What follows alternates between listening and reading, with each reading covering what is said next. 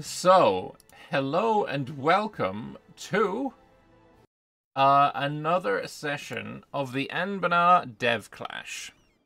We are looking for more warfare, we're looking for more interviews, we're looking to have a good time, and hopefully that is exactly what we're going to get. At some point early on, I'm going to ask if RiverDoge can come have a chat with us. We had an interview with him last week. This is not going to be an interview. It's going to be a what the fuck's going on, because there are things occurring in the world that I do not know, and this is one of them here.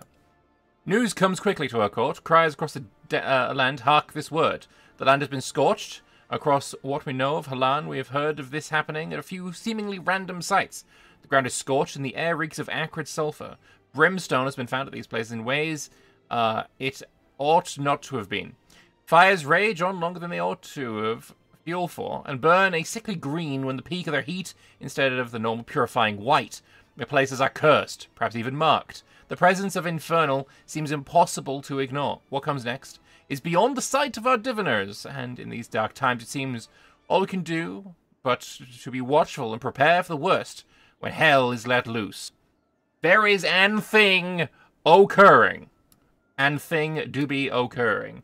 So, what he's talking about, and I need to go to a terrain map mode for this. Across the world, we have things like this. Red scorch marks upon the land. We have some here. We have some here. Kind of relatively untouched. Or by relatively, I mean they were untouched. I feel like that's a little bit cheeky. Some down here, up there. We have... Yeah. What this is, I don't know. Scorch marks. But do we have any burned warehouse? Is that it? Blooms? No, I mean... Let's check another province, see if you've got anything. I wish to know what the hell this is. Why are Dames tier? Is it just popping in Dames tier areas? No. It doesn't look like there's any modifiers as of yet. But there is certainly invisible flags upon this land. And what this is, I do not know. We will have to find out. And there's also this. There is also... this exists. And I mean... I've played the Elder Scrolls games. I know what this is. I'm pretty sure everyone knows what this is. But, you know, for copyright reasons, it is not that. It is a hell gate. Interestingly, though, I don't think this is actually popping up in an area with... the hell. This is just here. So maybe we could find some... Oh, there's actually... Oh, wait. Is more popping up? Because this... I don't believe this was here before.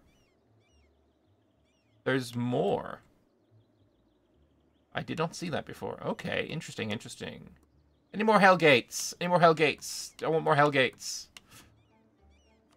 I am curious. Somebody has gotten a notification, or not a notification, an event saying, through the sacrifice of my own flesh and blood, the chosen apostle has been released from their pact. Look towards the future, for we must prepare for the coming crisis. Oh, that's a divine intervention event. Okay. So yeah, I don't know what the story is here. Let's tag on to Marhold and see if they've got anything to do with this. Not really. Hammerhome is a player. And I guess they're going to be the ones to have to deal with, you know, the gate. It's Hellgate London. Yes, exactly. You thought you saw a Behelit in the gacha menu? I need somebody to open the gacha menu so that I can take Anganda. Generally, when I say that, Wag is the one that's like listening to my stream, so he might be kind and open the gacha menu for me real quick. Calling all Wagentsus. Calling all Wagentsus. Open gacha, please. don't know. I don't think he's listening this time. Oh no. Either way, well, someone's probably got. Oh, Bim Lau's back. Bim Lau has returned to Bim Lau. I mean, at some point, I really want to talk to RiverDoge about this because WAG opened it now. Haha. I don't know what we're really looking for, but yeah, the whole thing is really cool.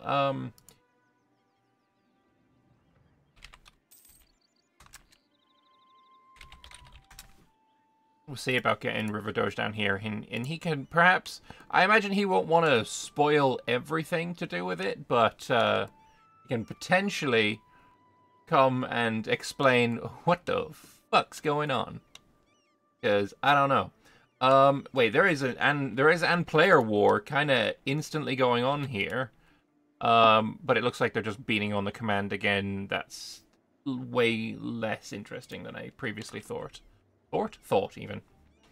But yeah, I have with me our Monistan. So hello there. How are you doing? Hello, sir. I'm doing pretty well. Good. I'm glad to hear it. So, how about tell us about what it is you do on Anbennar, and yeah, tell us about yourself. Yeah, sure. So my name is Armand. I am the Canner lead for Anbennar EU4. I started back in about 2022 whenever I was interested in like furthering the deep woods and finding out that why is the portal not accessible, as did many people. That was kind of where I got my start. And after about a year and a half of working in the deep woods and hanging out with Jay and all the other folks, I actually got promoted to lead in December of 2023. Oh, so I've been lead for about 4-ish months. Okay. And during that time, I've been working very hard with the team to dispel the concept of the infamous canner lock. We are in fact a fully functional battle station. I'm not sure how much I would call it a myth, considering how there's not been a whole lot of like new mission trees and such going on for Canor for I think as long as I've been like really invested into the mod. But hey, if that has been dispelled, myth or not, then that's very good to hear for me at least. I mean, fair enough. Very fair enough. The very first thing I wanted to do was to add a mission tree to the deep woods, and I was firmly rejected. We'll say that. So, you know, you're not wrong. But I guess it's to say that Canor is on the move once more, and that we are looking to, catch up for lost time. That's fair, because from my experience, like I have played in Canor with, I imagine, the majority of my games, but I feel like the majority of people probably share that sentiment. And for me, the mission trees there, they do seem like they were made a long time ago. There is certain things that Anbennar is doing nowadays that are just like a little bit more advanced, a little bit more more things going on. So is it going to be the case that you're looking at countries that don't have mission trees and giving them them? Or are you also going to go back and, say, refresh mission trees that are kind of showing their age? Yeah, so yes, and I guess would be the corporate term. But so definitely between whenever people were kind of learning how to mod in Anbennar, learning how to organize, as well as just not having as many fun tools in the toolbox, because, boy, has a lot of things happened at EU4 over the last 10 years. I don't know how old this game is now. Yeah. So definitely that like recognition that things are older. Our like driving principle is about building the world, right, and about making sure that whatever we add is not just, okay, this is adding for EU4 because this thing called Project Caesar is coming and EU4 will not last forever. But at the same time recognizing that, hey, like whenever you have national ideas and you know the big tags of Canada, like Laurent or Wex have like 2-sentence national ideas, and like these are flagship tags, right? Yeah. That's not going to fly anymore. So certainly, I would say that we're focused kind of on both, meaning that we want our cake and eat it too. Yeah. and adding and refreshing content. Okay. Yeah. Are there any tags that you're... I don't know. I don't know if you're able to like say, "Oh yes, we're working on this tag. It's going to be really cool. Look out for it in a couple of months." Is there anything like that that you can like point us towards to keep an eye on? Certainly. So right now we're focused on SCAN, and so refreshing like the national ideas for the various orcs, actually giving them lore and not just being like random, go and die tags. Or I guess in this case, since orcs are so powerful, they go and kill Yeah, everything and don't do true. anything. Right, actually, um, depressingly so. but with that SCAN kind of Eastern focus at the moment, we do have kind of two other fronts going, which is Grudy and the Deep Woods. And we've actually had like a province refresh. We're adding Yes. like forest trolls and like Valkyrie harpies and Garudia. In the Deep Woods, the orcs are finally getting mission trees directly, like not just like, oh, you play and kill everything and then become emerald orcs or industrial orcs. Right. So that's kind of us, getting our foot in the door. When it comes to like mission trees, one of my teammates is making something for Coven Blood. There's also a couple of other ones, like for Aryan. And then I think there was at least at one point a proposal for Wyvenheart as well, which was like the Homelander country, essentially, is what Jay was wanting to go with it. So that's on that front, kind of where we're going at the moment. I'm definitely excited for the Wyvernheart, because is that not the canon tag that actually wins like Northern Escan and exists in Victoria 3? But doesn't have any content for it. It felt a little bit strange to me. Yeah, exactly. So Wyvernheart actually kind of had a reconceptualization last year. Okay. Where I think the old was kind of like, it was, they're vermin, right? Verman, I guess it's not vermin. I'm using the American pronunciation. They're brave, brave, like great man theory kind of style, like origins. Yeah. But like with many things in SCAN, like what happens when you pervert that, right? Mm-hmm. And the idea being that like you're going to have like super soldiers, and the whole idea of the great man is like, yeah, if I'm the best, then like who else? No one else matters.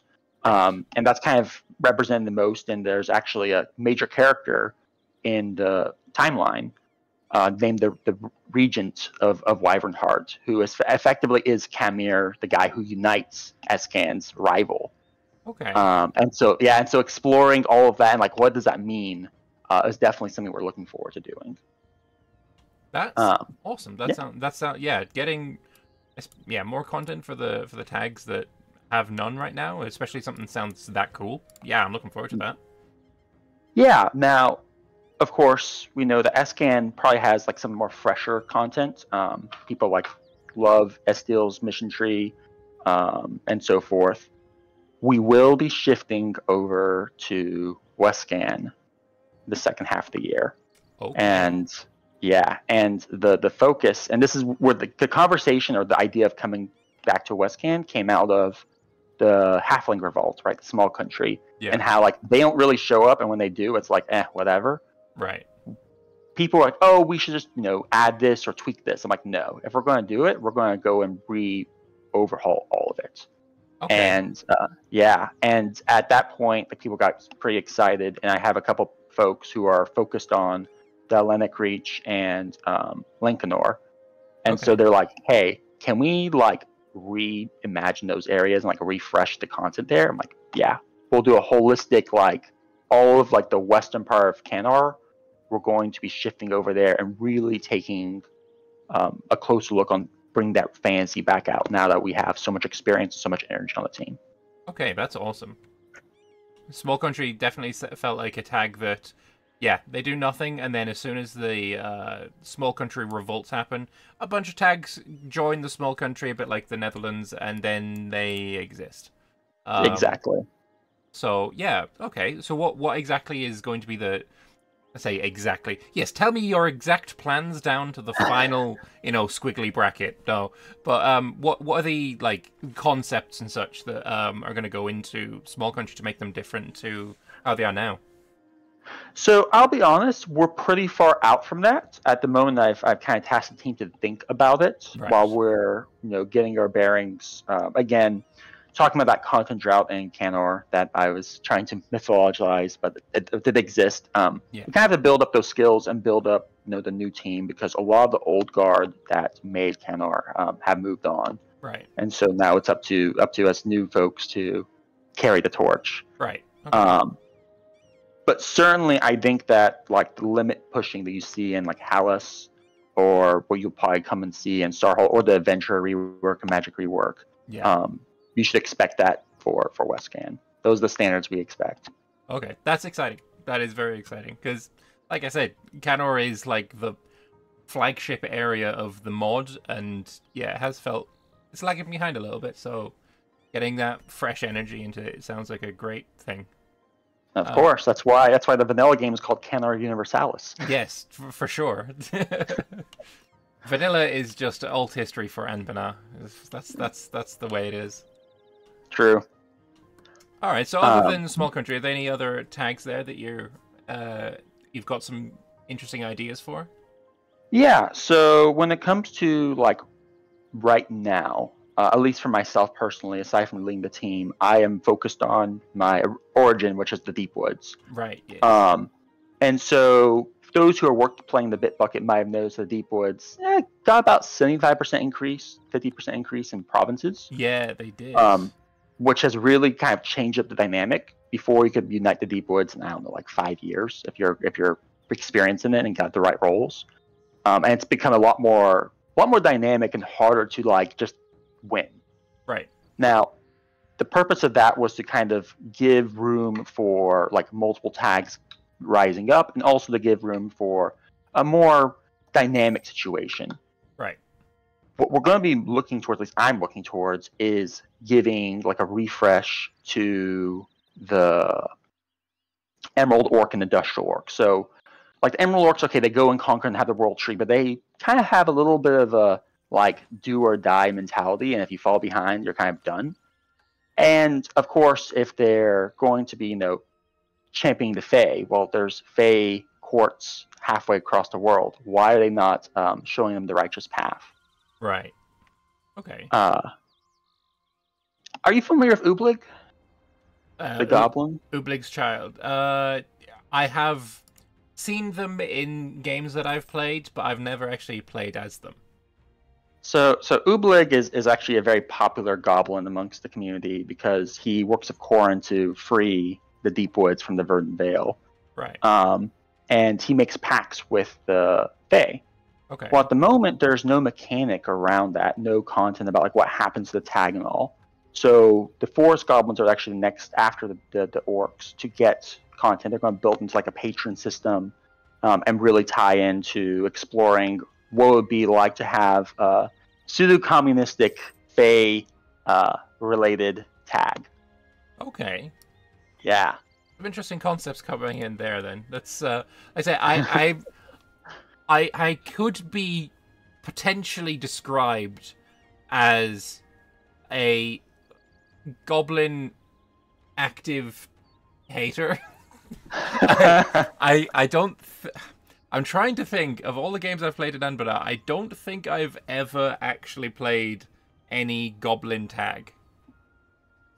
We're gonna have to fix that, obviously. I feel like I've never played goblins.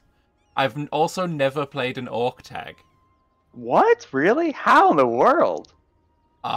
Clearly I am just a, humanity supremacist or something. I don't know. Or, humans, elves, gnomes, dwarves. I mean, give me my enlightened races, I guess. Oh my god. Yeah, there's no real way of saying this that out of context sounds remotely acceptable. But we're talking... Oh, no, wait, no! Yes, my chat is pointing out I played DAC. I played Chain Grasper. Okay, there we go. Day one I went Undead Army, so I don't know how Goblin we're really talking here, but yes, I did play Chain Grasper. I mean, it's pretty Goblin to have some kind of army that's pretty expendable. Very true. Yes, skeletons are just very thin goblins. It's honestly very progressive of you, you know, because like they can't even feel the pain anymore. You've made it better for them. Exactly, exactly. I mean, I'm not going to ask anyone living to serve in the army because I mean you'll die, right? So how Exactly. about you work your fingers to the bone, and then I take those bones and I use them after. It's clearly just a win-win for everyone involved. Damn, this guy knows it. Okay, so all right. So is Ublik's Child then getting an update then, or is that content already in? It's not in yet. There is plenty of work to do, but yes, Ublik's Child will be getting content updates. I'll probably tie it in with whenever the Patron update comes out, Okay. to really kind of like showcase the mechanics. Okay. So maybe that'll be my first step into being an actual goblin tag. There you go. That's exactly. Don't ignore the Dwarvar. Don't worry about all the good work they're doing there. Stay in Canor and you'll be well rewarded. Fair enough. Well, I am playing in Canor right now in the multiplayer I'm in because yeah, if you're working on Canor, clearly you gotta have to look at the gnomes, the gnomish hierarchy. They're so weak. They definitely need just a giga buff like right now. Definitely something that you should be definitely looking into. Preferably before my current campaign ends, and we can, no, I'm excited. I'm excited for the changes for sure. Always. Absolutely. And to that point, when we talk about like that holistic rework, you mentioned the gnomes, but you forgot their wonderful counterparts, the kobolds, as well. Never played as the kobolds either. Fun fact: there is no lore on the kobolds like before 1444. Like literally, we were looking to update the national ideas to prepare for the Westcan focus, and we're like, who are the Greenscales? And then everyone kind of shrugged, like, all right, I guess we're figuring this out. Okay. I mean, I know the gnomes have some lore to do with the kobolds, like kicking them out of the Dragon Coast, but for the kobolds themselves to not have that lore seems a bit strange for sure. Yeah. It's peacefully relocating them to their mountain homes is what they do. Oh yes, that's exactly what I did in my gnome playthrough. I relocated all of them to Deep Kobolderd. Just have had every single kobold just very peacefully and totally not evilly marched over to Deep Kobolderd. So I made that like 30 production development, and then I accepted them. It was a feat. It was certainly a feat. A feat, all right. That's one description of it. Yes. Totally not analogous to any situation that's ever happened anywhere else, ever, for sure. No. Obviously, in Anbennar, there's only rainbow and sunshine. And, actually, they got gnomed. That's just the way of it. Yes, get gnomed. That's exactly it. But absolutely, when you call out like the hierarchy, needing to get refresh on the content, that goes back to like, if we're gonna go into an area, we don't want to just refresh the mission tree. Like let's get some memorable experiences that introduce some cool characters, because half the charm of Anbennar, well, really more of it, is the world itself, right? Yeah, we want the world and the IP essentially to grow and blossom, to be a place where you can explore. We were talking about your favorite game, Victoria 3. We want to be able to explore that and really build into it. Or if we go back into Crusader Kings, and make it a place where you want to be. Yeah, that's as well. It sort of ties back into the idea that Anbennar itself started as like D&D campaign, and had this world is kind of made from like the bones of D&D. And that's D&D is all about making stories. So having the various tags that you play have stories to tell is the way forward in my eyes. Absolutely. All right. If there is anything else you want to like shout out, or anything that you want to like point attention to, I guess this is time to do it. I would say, yeah, if there's two things that people are listening out to, one is going back to us really looking to be willing to rework and like refresh things was the trade rework. So you'll notice that Dame's Crown is no longer the monolith of doom. There's actually been a breakdown of that node into 3 competing ones. Right. So that is something I wanted to talk about as well that I completely forgot to touch on. Yes, the trade rework.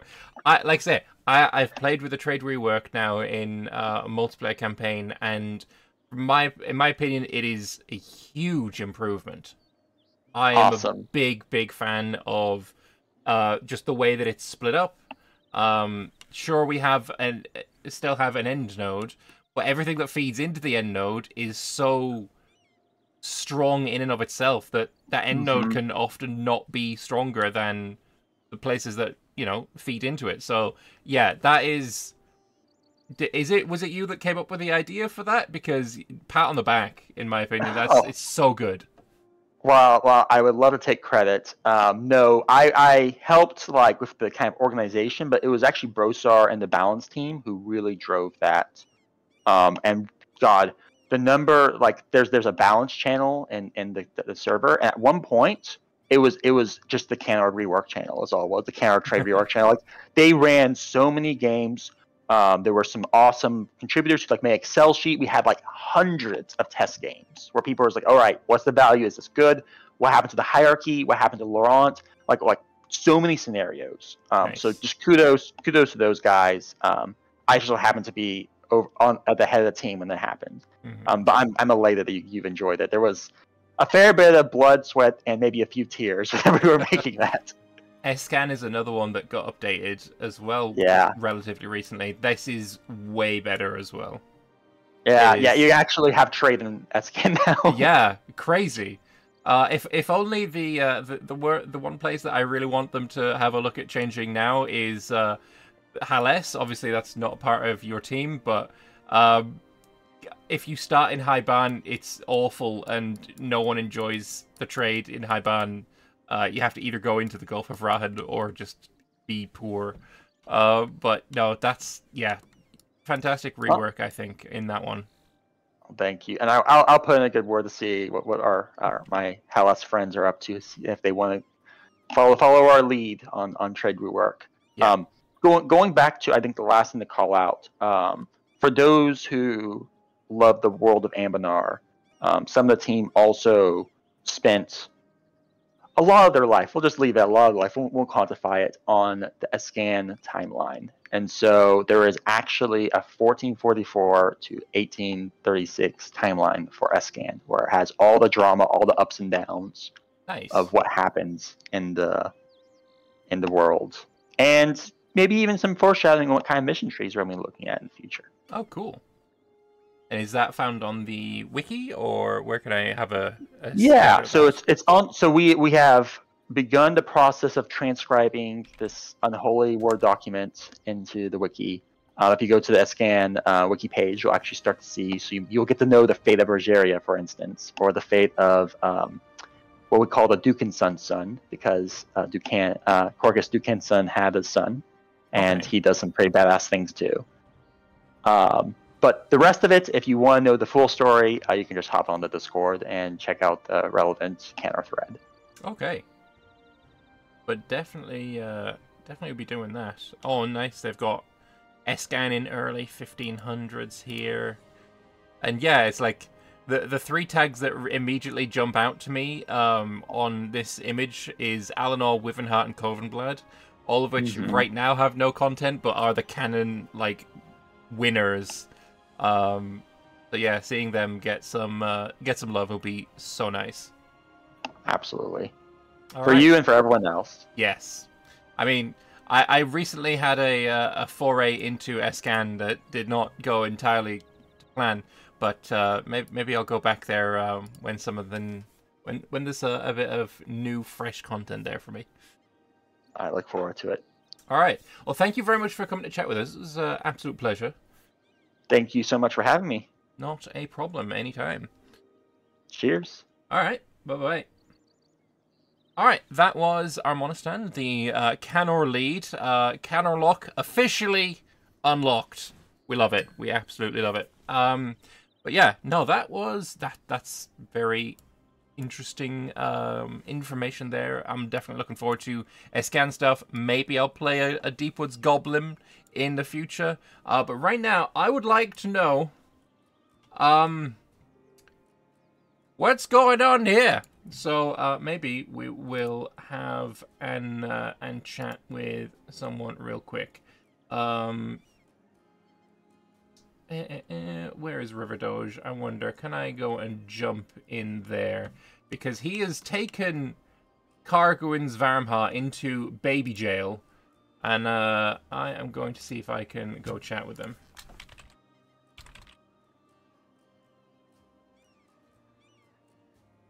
And we'll see about that. Alright, I'm gonna hop in. Hello there. We have a prisoner and his jailer. What's going on? So this is definitely not because I didn't finish coding the stuff I needed to for this session, and Carguin volunteered as tribute to be in baby jail. But you're probably going to see most of this happen next session. I would say around 1500 you should possibly come tag the Carguin. Okay. Maybe right before 1500.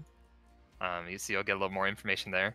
The portal, for instance, in a scan that I'm sure you've noticed. Yes. It's purely architecture. Nothing bad is going to happen there. Oh yeah, no, for sure. It's just someone from Estil decided to have an art project. Yeah, exactly. That's like they have a little bit extra money, a little extra materials, and they just decided to throw it into a funny looking portal. Not really sure why they chose that design. It's a little ominous, but just a wee bit. It's clearly it's not. It's a copyright free hell gate. Yeah. Yeah. Wait, Carguin, that one actually is copyright free. I mean, in theory, it was inspired, but it's made from scratch. Mm-hmm. It was made from scratch. That one was. Have you seen my models, actually? Yeah, I did just see them, and I really like them. It feels very RuneScape, but maybe that's just the low poly count. I'm turning my units back. Oh, that's so cool. I kind of want like a poly count reminiscent of all of the other tags in the world, but I want that, like the winged helmets. They're so cool. Yeah, it's from the Fremican. Which one is it? It's the Grandmaster quest that gives you that helmet. I love it. I love it. But honestly, Carguin, what if we made a RuneScape model submod? I mean, I'm pretty sure it's like copyright prone. I'm not sure. No. So I don't actually know if Jagex would care. I have a question. Go for it. What's all this red on the ground? What's all this? I read the starting event. So I don't actually see anything. Okay. So, what happened to Azkasur? Actually, I feel like that again. This is like someone's art project. They just decided to spill stuff on the ground though this time. That's a lot. That's a huge area to spill stuff. That's like they had a lot of dye. Where are they getting this dye? River, it's in the river, so it's been like staining the soil. Clearly, the price of dye needs to go up. Let's see. There's a few locations, right? If you look in like the Onakudi, there's a. You can see it up there. You couldn't see it at the beginning of the game because of the winter. Right. At least I couldn't. If you look in Yin, there's a little bit in Yin. If you look in Sarhal, West Sarhal, there's a little bit there. Yes. If you look in Yezlamora, there's a little bit in Yezlamora. If you look in Goed, there's a little in Goed. Goed is the brightest of them all. Yeah, I think it just stands out the most likely. I feel like I should have another chat with like Elefante, because he was talking a lot about the not infernals, what is it? The hell people. And I feel like that was referenced in that startup event. That no, the infernals are the hell people. Unless there's are they called infernals? I feel like the infernal court is the religion of the game right now, or like they're like the mirror of the regent court. Except I think the infernal ones are supposed to actually be real demons or whatever. Look, devils or demons. I actually don't know which one they are. I feel like a demon invasion is something that Anbennar could just like have as a this is a thing that happens in the world, and everyone gets to deal with it. This ain't your standard EU4, boys. That's basically things gonna happen. I mean, in reality, Anbennar probably could have some sort of infernal invasion. The adventuring system that's one of the catastrophes we discussed was infernal, like an infernal invasion. Actually, as one of the potential ways that infernal court religion is available. But I know they have some plans for mechanics for how it spawns in. I'm not exactly sure what that is though at the moment. Yeah, it's a pretty interesting religion. It's there's one aspect that is like objectively stronger than the others, so I'm pretty sure they're going to rebalance it. Are there any infernal court provinces that I can look at? I imagine no. No, it doesn't. The religion is commented out in Big Bucket. Okay. It has like art and everything done, but I guess like when Mordhall development stopped, the religion got commented out. Okay. But theoretically, you know, the Infernal Court religion could potentially have visibility within the next session or two. Looking forward to seeing that then. I mean, the idea of having that kind of thing happen is kind of cool to me. I had a comment here on Twitch. The Obsidian Legion. Yes, the Obsidian Legion's like quite different. That could be turned into a catastrophe as well, though. Instead of it being, you know, one tag has breached the calcite layer, it'd be like one tag breaches that layer and then it pops up for everybody to deal with in the Serpent Spine. I would be cool with that, at least. Yeah, I mean, I could talk to... I plan to talk to Oiris about the expedition system and the Obsidian Legion and how that would interact with the adventure system, if it would, right? So it's a big if. I don't know if he has interest in that. I think it, like, in some ways it could work, but maybe it could work as not a supplement. What I'm saying, I guess supplement would be the word, right? Where it adds on to it. It's not necessarily changing it or replacing it. It's just like an extra layer, though. Right. To add, maybe like the Obsidian Invasion still pops up in a province, but other holds get these like AWs that maybe actually contribute to helping the Obsidian Legion if they're successful. Right. Yeah, something like that would be really cool. But Cargoin would talk 3D models, you know, but Cargoin's shy. No. First of all, I'm hungover, all right? Yeah, that's part of why Cargoin agreed to this, is because they knew they'd be a bit incapacitated today. Yeah, have you seen the balloons, the Phaeton balloons? Yeah, I love the Phaeton balloons. Okay. As soon as they were in, I'm like, okay, Phaeton is my next campaign, so I had to run as them. Yeah, Cargoin has is working on a model for the Leech Dens as well. There's interesting. There's a Leech Father model that's actually being added. Jay, you gotta add back the Leechman. Look, I made a model and it's really cool.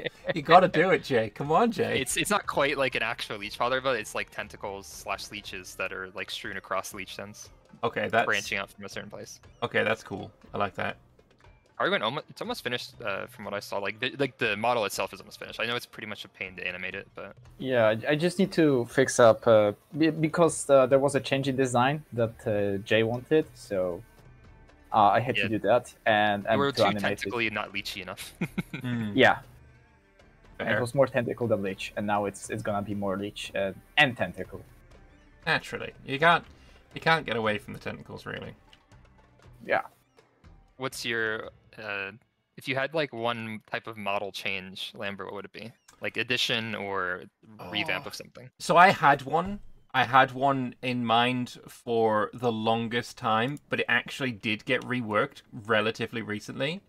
I was a big not hater, but like I really didn't like the Bulwari elves using the samurai models. I really didn't like that at all. But then they changed to the new Elven models that Ibavar still has, and they're absolutely gorgeous. So I'm happy now. So models, the main one that I wanted, already done. So happy. Yeah. I'd say the next one that I really want to see is maybe dwarves, because you know, sure, the models that they've got right now, they got beards. Sure, I guess that works, but like they're still really tall. Yeah. I feel like I'd you love could to just see them with like the squish Dragon them. Age. Have you seen like Dragon Age Origins art before? Probably. The dwarves there are very metal.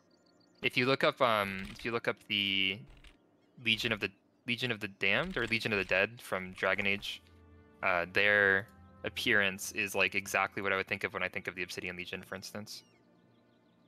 Ah, okay. They're Yeah. very base looking, but I can imagine like that kind of appearance fitting into Anbennar because it fits with the architecture that they went for with like the loading screen art, where it's like very angular, Right. Yeah, very I like sharp. that. That would work. So there was actually there was a 3D model in here before that showed off some like they did some dwarf armor art. It wasn't for like by U4 standards. It was like too high res and stuff, so Right. it wouldn't have worked in U4. But it was very cool looking as Mm. like a kind of a reference point. I mean, it could have been just baked down to a lower poly mesh, but well, the biggest problem with that model right now is not if it fits or not. It's that the dev has disappeared. Yeah, they got swamped with school, unfortunately. Yeah. I was working on some stuff in the we were gonna do like the hubs and the FLI. Right. Actually have like some sort of like warped looking trees that change with the attunement, but that was put on the burner. I think the first thing what they were gonna do was some more buildings, right, Cargwin? Yeah, they were working on the like the dev buildings you have and the overall how your city grows, but change Gotcha. them to fit the dwarves. So it was like small Did those ever semi make it in or no? stronghold holdy buildings, because right now you have just normal buildings in the Gotcha. bar of our. I I could retouch remember them possibly. last time we talked, Carguin, you were working on centaur models. Oh no, it came up. Fuck. I run from the centaurs. They're too quick. Yeah, I got sidetracked a bit. So and like I don't do that much lately for Anbennar. I had a big break, and now I'm a bit swamped with uni. So Fair enough. yeah, I cannot really say I'm gonna do anything. That's why I'm focusing on like these smaller projects, which is funny models for the DevClash, because it's just fun and keeps me like not rusty. And also the smaller models like the tentacles in the FLI. And the, the not Legions, sorry. Minecraft models. I mean, the Minecraft ones is like an hour of work, right? Right. And making centaurs to took steal the model. hundreds. Poly count in the double digits, definitely. Yeah, I'm actually curious, Cargwin. The size of the models you added this time was like 100 megabytes, right? Because you didn't. Really? Yeah, the folder size increased by like almost 100 megabytes. No, that's not. Let me just check quickly. I have. You look at the GFX folder; it's like 800 megabytes now. No. I can look at your PR and see how much you added once I. No, I can just check the folder. It's the folder. It's 17 megabytes. It's not that bad. Oh, I wonder. 70? Yeah, okay. So 17. Oh, I was gonna say I don't know then. I don't know where the size came from. Don't update it. Yeah, but I did put in accidentally the unused textures in there. I put in the whole folder that's with base textures. Okay. So actually, without that, it would be only. Yeah, the base textures are 13 megabytes. Yeah, that's the problem. Yeah. So when you are ready to like explain what all this red stuff and the portals and all that is about, let me know, because I am I'll very curious for sure. I think 15. Oh, I think we're actually supposed to be having a hot join right now. Maybe I'm dumb. When you and what's that? Yeah, we have a couple people that weren't able to make it in due to PC issues. Yeah, I'm gonna see if I can grab a chat with Taters and Wagensu. Gotcha. And, I will be bonking Taters at some point to let him know about the hot joins, but other than that, yeah. Sure. All right. Okay. I will chat to you in a bit then. Peace. Bye-bye. Bye-bye. All right. I'm gonna poke those guys.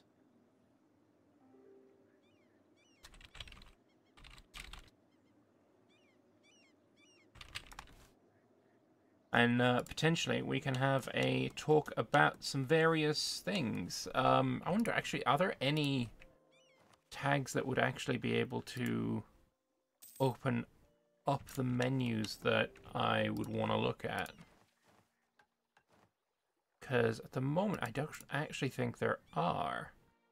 No tags with... So basically, the thing I want to talk to them about is the artifice system, which was recently updated and changed, and something that I've been experiencing with my Gnomish Hierarchy run that is so incredible.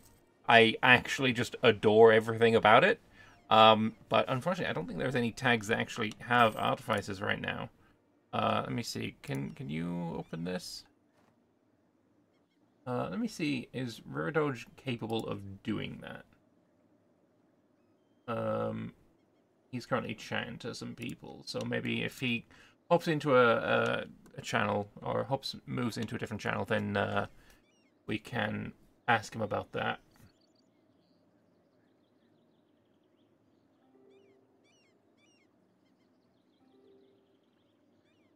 Should definitely unpause and go to like the late part of the month.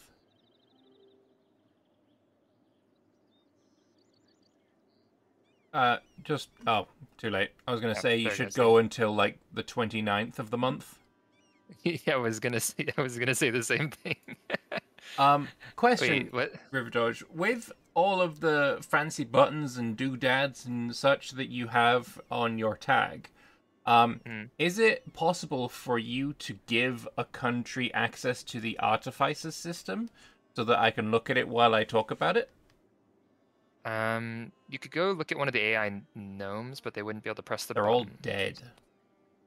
Yeah, they also wouldn't be able to press the button. I think goblins probably will have it soon. Yeah, wait, Seb, you became a technocracy, I'm right? a technocracy. You can see on mine, Yes. but you don't want to see my Okay. country because it's kind of bad right now. I got fucked by ING. Shut up, Seb. I got fucked by ING. You have a gold hold. Shut up.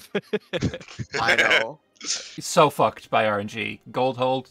So it's Jover. Well, that It's was straight up no, Jover. see that was Jelly's orange. You wouldn't get it. Wasn't Seb's. I'm gonna bonk taters. All right. No. Seb, then, It's if you cursed. wouldn't mind, I'm going to be talking to Wagensu and Tater soon about the Artifice system. If you could like eavesdrop on my stream, and when I'm if I say to open a menu, maybe you can open a menu for me. Sure. It will be a delay because the stream delay. Naturally, but, yeah. yeah. But yeah, that's perfect. Well, whenever you mute, I'll unmute your stream and mute myself. Oh, actually, Taters is going to have Artificery available after he integrates Louiup. So 2 or 3 okay, that years, works and better. then I'll have a chat with him. Okay, fair enough. Yeah, I'm too busy. Coping. Yes. Coping on your gold hold. It's never enough, Lambert. My insatiable greed. Yeah. This is really your initiation into becoming an official Anbennar modder instead of just an unofficial Anbennar mod enjoyer. Gold hold on Scomdeer. Oh, yo, the new doodad's in. The new dig thing at the top instead of having art for the. Actually, do I like that more or not? Oh no. You got a dig. I just system. Oh, okay. I just haven't put it in because messing with anything involving like UI or like pictures just gives me PTSD. That's fair. But I'll try to add it in my period of modding. I'm trying to decide, do I prefer having this here, or would I prefer having, like, literally the art of the hold? Because the art for the holds is really nice. Actually, we have a player war that I'm going to go and spectate after this hot join. Well, yeah, Lambert, before you go, do let me know by like Monday or Sunday, because I do plan to have that period be a block period where I don't want to be like talked to too much. Okay. So, alright. I'll do. Alright, enjoy the rest of your coping. Always. See ya. So, alright, we'll get this out of the way, and then we have a war between Telexmei and Naleni. So, blood will in fact be spilled, and that is exactly what we are here for. Get Trashboat and Blazy in on Galean, and I don't know who Blazy is playing. Or I don't remember who Blazy's playing. But we'll, you can swap between the art and the digging UI? Okay, alright, that's cool. That's cool as shit. We'll go and see if we can find a button for that now. Oh yeah, Blazy's Ibavar. Thank you very much.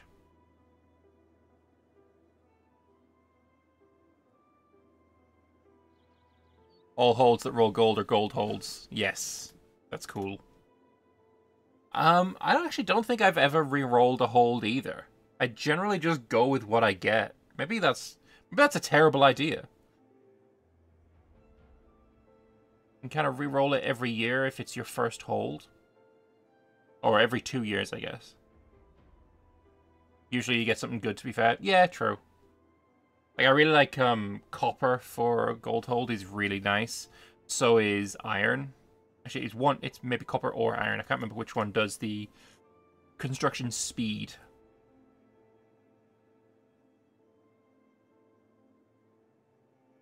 Iron does that. Okay.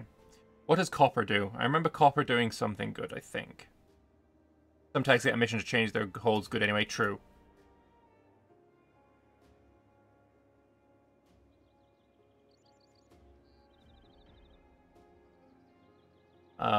Yeah, but we'll see. Iron is construction speed. Copper is recruitment speed. Oh yeah, recruitment speed is dog shit. It's real bad. It's real bad. Oh, Blazy's on Corvuria. Did you click the wrong province?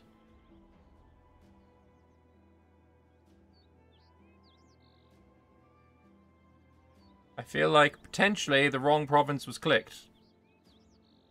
I had Blazy in chat a moment ago saying he was on Ibavar, and now from what we've been told, basically reroll any hold that isn't your main hold that isn't being threatened. Mithril, gold, and iron are super good. He misclicked, but can he just then click off and onto the new one?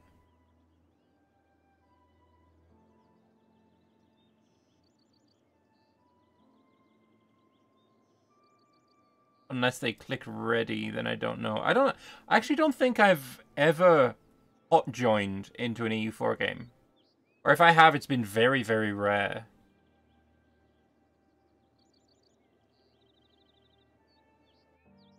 Okay. Let's have a look here. Oh, yeah. He's switched over now to this. So what is the button to switch the UI then? Is it potentially, okay. Is it potentially this button? And it switches between them? I imagine that seems pretty... Yeah. Yeah, that definitely is it. Okay, that's cool. I really like that. Man's making 20 ducats alone from the gold. Interesting. Alright, let's go and have a look at Telexamei. They are at war with Neleni and also with Verkelgulen, though I'm not sure how much Verkelgulen is going to be able to take part. Numbers-wise, we have 26,000 Telexamei troops and roughly equal when it comes to the other side as well. There's another 9,000 here, though. Will we get mad combat and fat warfare? There's a highland fort there. Would be a good idea to fight them on that, unless you have a mountain that you can fight later. Going to siege, I don't know if that is the play. Maybe have the combat before this 6,000 manages to get in and to take part. But yeah, Sky Domain here. I'm not sure if there are what you can get from these, but maybe there'll be some warfare bonus that they can get. Telexamei is also taken offensive, though they have not finished. They get special unit, force limit, but no special units. And there we go. I feel like maybe, potentially, I may have just reminded Telexamei that they have church aspects to use. Gets an extra bit of morale of armies, gets a little bit of extra manpower from To Bless the Blooded. Which was cleanse the sins of Ryeturiwaga. Alright, so Neleni. What have we got here? They're also Sky Domain, so they could do the same thing. And they're having the battle that I told them to. I feel like I'm influencing both sides here. I feel like that's what's happening. I feel like maybe they're... no, Telexamei has won. It was still the best option, and maybe if this army was with them when they went to attack, there would have been more of a chance. But Neleni at this point, I feel, needs to bite the bullet, take some loans. They don't have any loans right now. They can't get any from their estates, which is unfortunate. But they need some form of mercenaries. They're not even at their force limit, for example, which would be something that they maybe should do. They're also at war with Arawukalin, so actually, I take it back, it is kind of all over. Is Awukalin coming in? Yes, Awukalin is 100% joining the fray. They are transporting their troops 5,000 at a time. Actually, no, they're only transporting to Lenny. So actually, I don't know what the plan is there. Maybe they're not going to come over here. But yeah, I think Naleni should take his army. Yep, he's got an allow attach on. Beherika is a vassal. Yes. Get your morale back. At this point, you're probably better off waiting until they try and get your capital. Age of Green Tide is still on, so hopefully your Splendor will be enough to get adaptive combat terrain, and potentially you'll be okay. Potentially. It's a long shot, though. Next defensive idea won't help, so that's kind of irrelevant.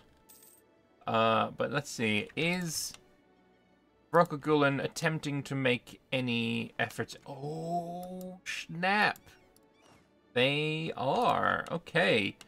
This is very good for Naleni. That's 22,000 coming in. This sucks, though, that is going to be losing quite a few troops here, or quite a few colonists.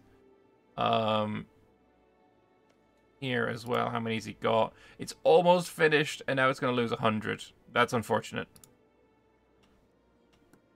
Is that a unique Verkelgulen model? It's probably just no. Also, Mercs have their own model, so that could be what we're looking at as well. So, this war, I think... It depends. If Awukalin gets involved, then I do think it is over for Nalini. However, if not, I think there is a chance. Fort-wise, there is no fort for Verkelgulen to get caught on. They simply need to get vision, and they can walk all the way there. Or no, they can't. Because there's a fort here and a fort here. But if this is controlled territory, maybe they'll be able to walk straight into it, ignoring the fort. Maybe, potentially. Rombeni is here. They're at war with Yezelmora. Okay. They're not attacking the those guys. Telexame can get some fat fort defense here. Might be necessary against the dwarves. Yeah, it's gonna take Verkelgulen so long. I wonder, can I go over to you? Right click on you.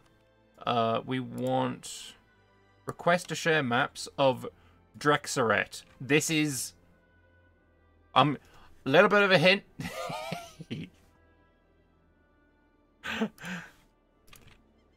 I feel a little dirty for that. I feel a little dirty for that.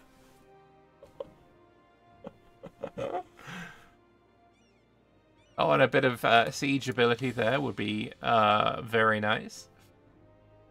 I feel a little bit. It's a little. All right, maybe I should stop giving hints and just commentate on the current occurrings and happenings. But yeah, this is as good a chance as Nalini are gonna have. They do not have the defensive edict on their capital. A hint, a wink, you know. Yeah, they are not going to be able to get here. They need to take an fort. But hang on, let's have a look. What is the siege ability of these dwarves? We have a siege ability of 22%. Whereas Telexame's fort defense of 4%. So it could be worse. But maybe it looks like here we've got them linking up. I'm not sure how much that is the play. Instant barrage, 34-day siege ticks. Jaxmay has seen it, and they've added the defensive edict here. Naleni has also added the defensive edict, and we're looking at siege ticks of how far... Oh, no, they've moved off. But the problem is, this army's not going to be able to get over here.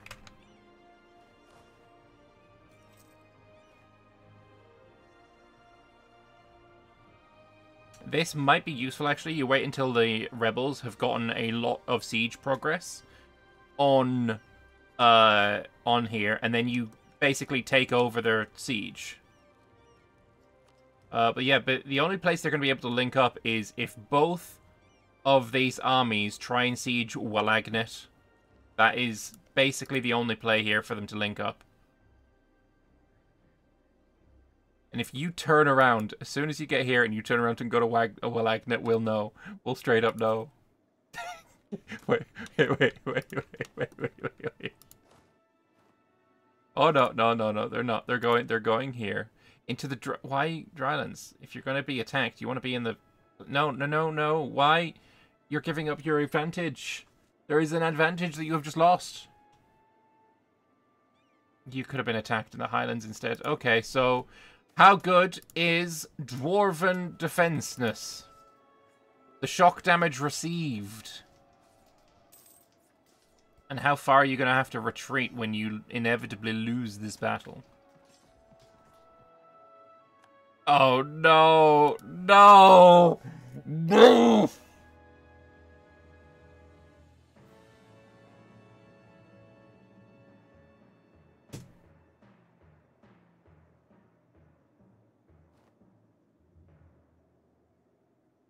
Wait, they must have gotten a morale tick. I thought they were just going to be wiped. Are they going to be wiped? Is the wipe occurring? The wipe is so occurring. The wipe is so here. And a Wuklin is actually joining in as well. They didn't get wiped. But, like... They're so wiped now.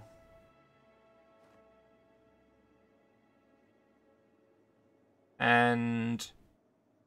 When you're... There it is. Gone. And a pestilence!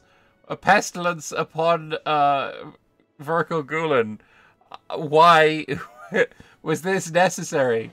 He's just lost, Dev Insectier. And this is something that RiverDoge has specifically done to him. I'm not sure this was necessary. But, yeah, it is an fat GG. So, this needs to be breached, and you've got one opportunity to take it. But you definitely need to click this button if you have that button available. Oh, you have 0 artillery. Okay, fair enough. Can you get a 7%? Is that a possibility? Is that something we're going to be able to see? No. Who's the attacker in this war? Telexame was the attacker in this war.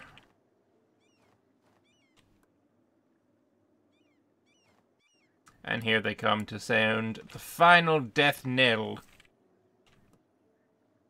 I can't see really any W coming here for Nalini. Gonna get attacked by 35,000 troops. Oh, 32,000, whatever, you know, about 30-something thousand troops. I mean, yes, I don't know if running away is gonna be the play. Wait, they got the fort?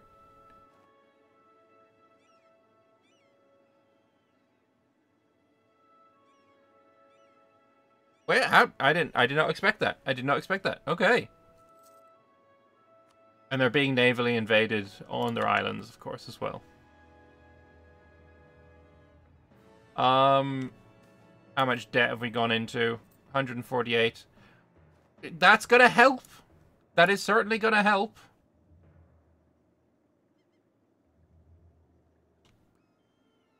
But there is no escape now. Wait, Naleni has boats here. They've just been inspired more. Oh wow. He's getting all of the buffs. Bit of divine inspiration. So what is actually your morale now after all of those boofs? We have a morale of 4.81 versus 4.3. Is there an possibility of a couple more loans and a couple more, maybe just having maybe the monstrous horde? Just that would maybe be enough. They're building boats to try and contest our Wukulin, but I mean, I don't. Maybe that was built before the war started. Gulen's rebuilt their army from mercenaries. Whether those mercenaries are going to take part, I don't know.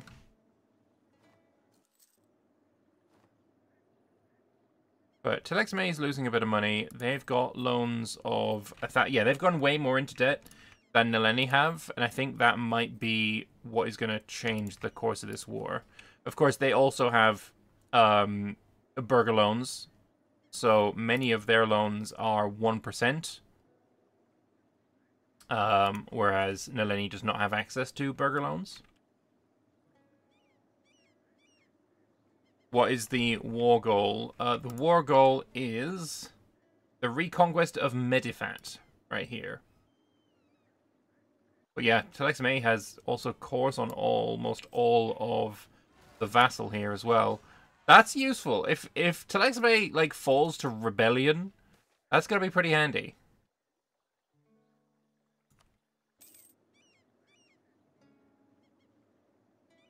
Funnily enough, they could actually march over here and siege this. Get this 5 development back under control. Because these guys aren't going to actually be able to do anything about... Wait, how can you march there? There's a fort blocking your path. Huh.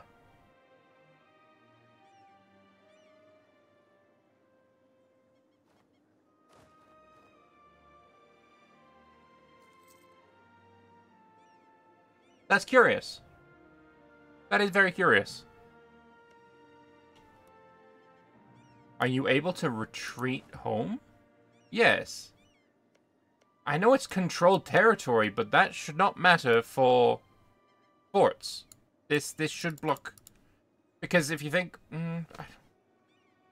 I don't think this matters. It shouldn't matter for fort control. Huh. Interesting. Okay, maybe I'm wrong. Forts can't project onto enemy terrain, but I'm almost certain that this did not count towards that. Control doesn't count towards that, but maybe I'm wrong then.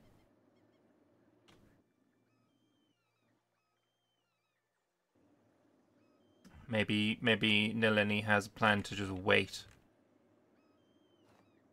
But yeah, the longer that this waiting goes on, the worse it's going to get, because Wukulin is taking a lot of, reinforcements over here.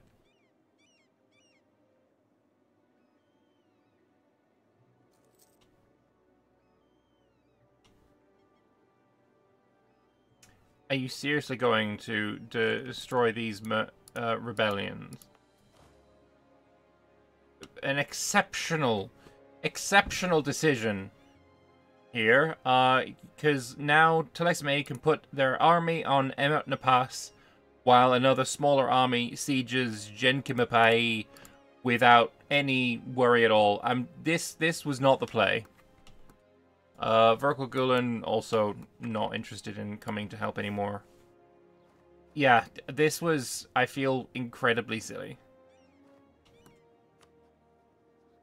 Oh, kind of a waste.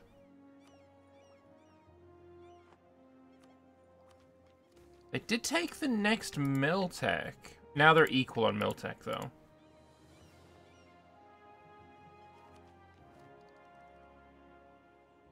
So now what's your plan? I mean, you kind of have to march around, but... You gave up your only strong point.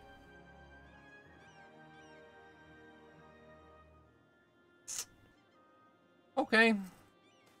If we move to Telexame here, they can't move forward.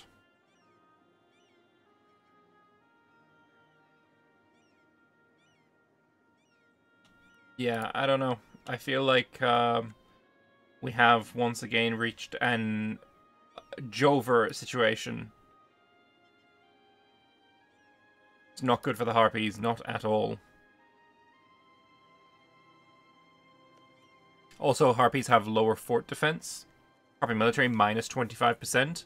So these siege ticks are taking 18 days only, which is kind of wild. Even with the plus 33%. No roosts yet. I don't even... Yeah, okay, we have one roost there. But still, like, that's only going up... Oh, that's 121 defensiveness. This seems unwise. That's a 30k troops on Highland.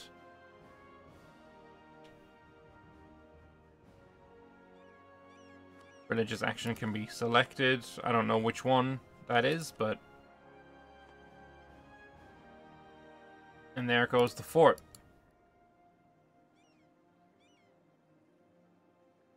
What's your plan now?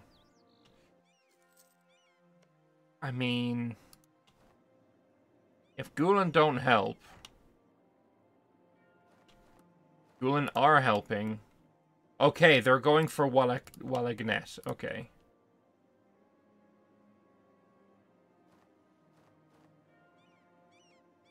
So, is this gonna be a W now? If they have all of their troops together? I feel like this fort is new. How long ago was this fort built? 4 years ago. Maybe it wasn't new.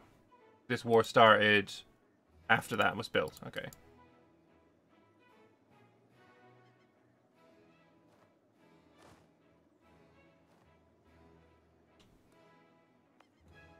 There's also the ability to maybe steal this siege.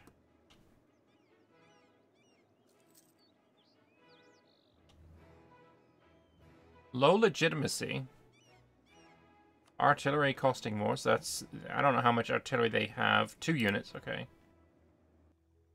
But they could barrage. They should have enough ships, or maybe not. Wuklin does not have enough cannons blockading.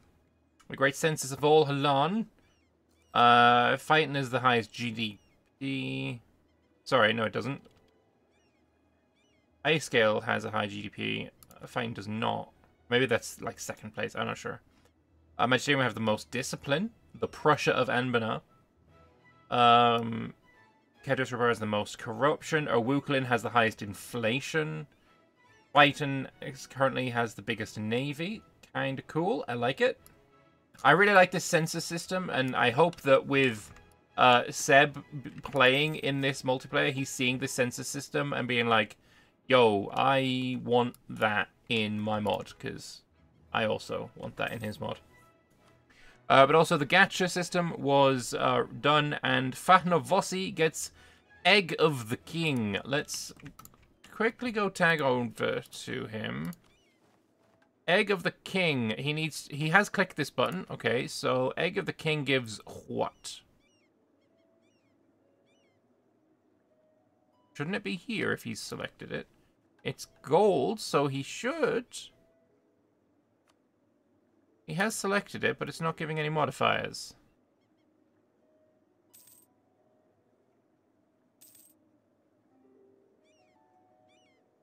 Not sure on that one.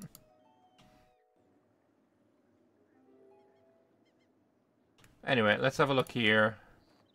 They have now linked up. There's like 50,000, so technically they do now outnumber their enemies, but these forts... This fort needs to fall before they can literally do anything together.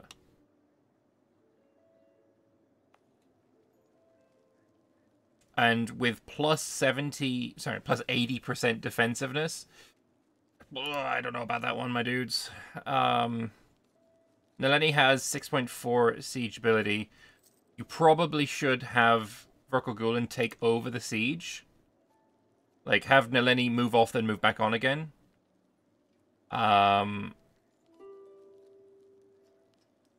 Peace offer from Nalini. Interesting. Cinema, Medifat, and Rat Akapacadet. That's these three. Will that be accepted or not?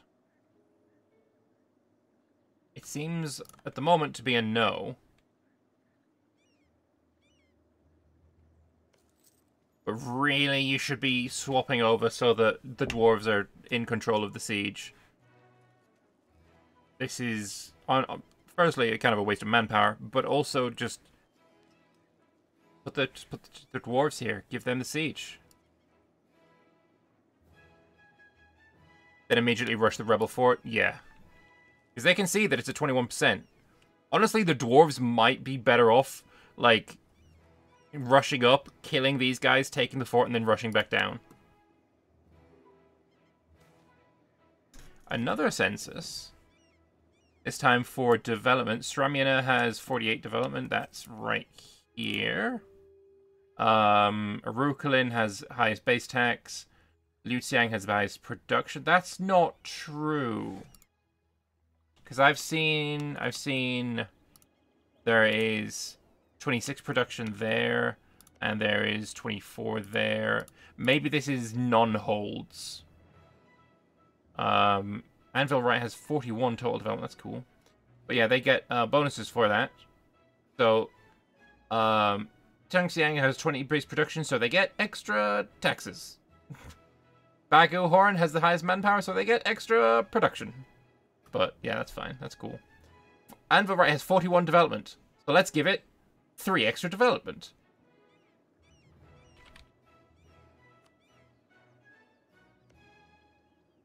I'm not sure that was necessary, but okay.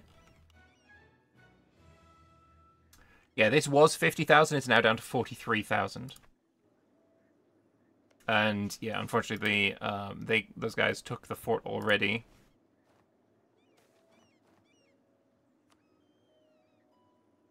This 30,000. What's their plan? No idea. Is there a multiplayer after this? Yes, I'm playing in a post-finum multiplayer. First session.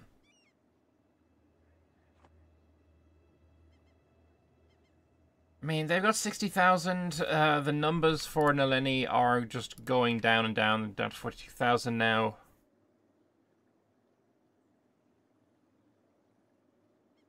Somebody's taken a lot of loans. They just take a whole bunch extra, or is this the same amount? This is the same amount, so they just got a cash infusion from somewhere. Maybe they were given some money from Orokalin. And Nalini's actually trying a naval fight. I don't know. These guys have 10 heavies. And galleys are more betterer here. I know, maybe they've got this. They do got this. Got this, in fact, they do. Okay. So, navally, the big W is for Nalini, which is gonna help. But the troops from Orokalin are already here. Okay, so now they have taken the fort. Is there any ability for you to get your cannons reinforced so you can delete this the walls? Does not look like it. Caused by Tators. Is that a hot join? Maybe not. Maybe there will be at the end of the month. But I feel like this is the GG, right? They're currently sieging a mountain fort. They've got 16 days to take it. They're not in time. Oh no, don't give them much opportunity to get the 21%. This is gonna really. Why are you giving them the opportunity? If they take it on 21, you might lose the battle. They did not. You are incredibly lucky to Lexime. And here comes the final death knell for Nalini and the dwarves. It's not going well for them, as it shouldn't. You know what I'd like to see, actually? Harpies get a bonus to fighting in mountains. That would be cool. That 4K isn't even enough to siege this.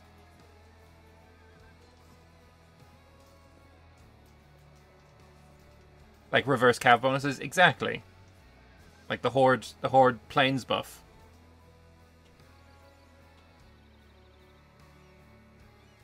Oh, and the dwarves are retreating 1 tile! No! Not again! Oh, no. They did get a morale tick, but it's not enough. Not enough. Oh. Oh. Oh no. Dover. One thing we did just learn is that the canal between Maruvad and Ascension is now open. So it doesn't look like we can actually see anything of that.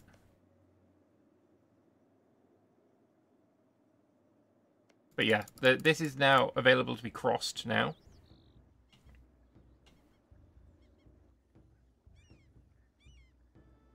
Oh, poor Gulen. Like, honestly, they've taken no loans. Gulen's better opportunity or better contribution there would have been to just giga-fund Nileni.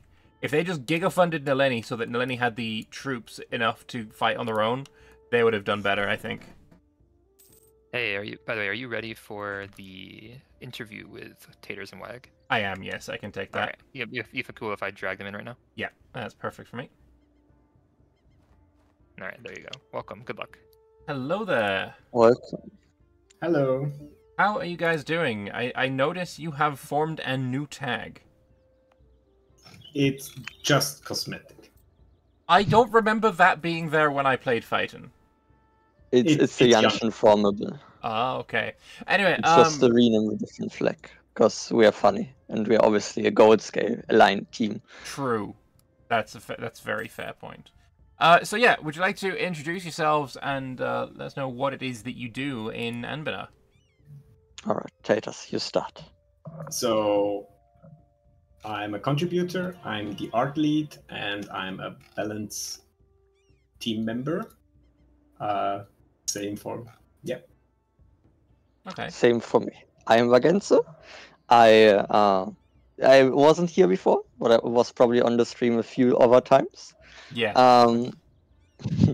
My roles on Anbennar server are mostly for reviewer roles. I'm an experienced contributor though. I have currently the roles contributor, reviewer, balance reviewer, and systems reviewer, and I'm kind of the go-to person for religions when it comes to systems or balance reviewer side. Okay. So what? I could be around the bush and say, oh, so what is it that you've been working on and all that, but like I've already said it in my chat, and I've already like praised it to high heavens on just everywhere else. Talk to me about the absolutely delightful Artificer rework, because I fucking love it. I'm not gonna beat around the bush. I fucking love it. It's awesome. That's great. I mean, let's start first where my part kind of is, from the beginning of it. Sure. So the Artificer rework actually started a very long time ago. I think it originally started when I joined the balance team, and Taters was also still new, so I think 1.5 years ago.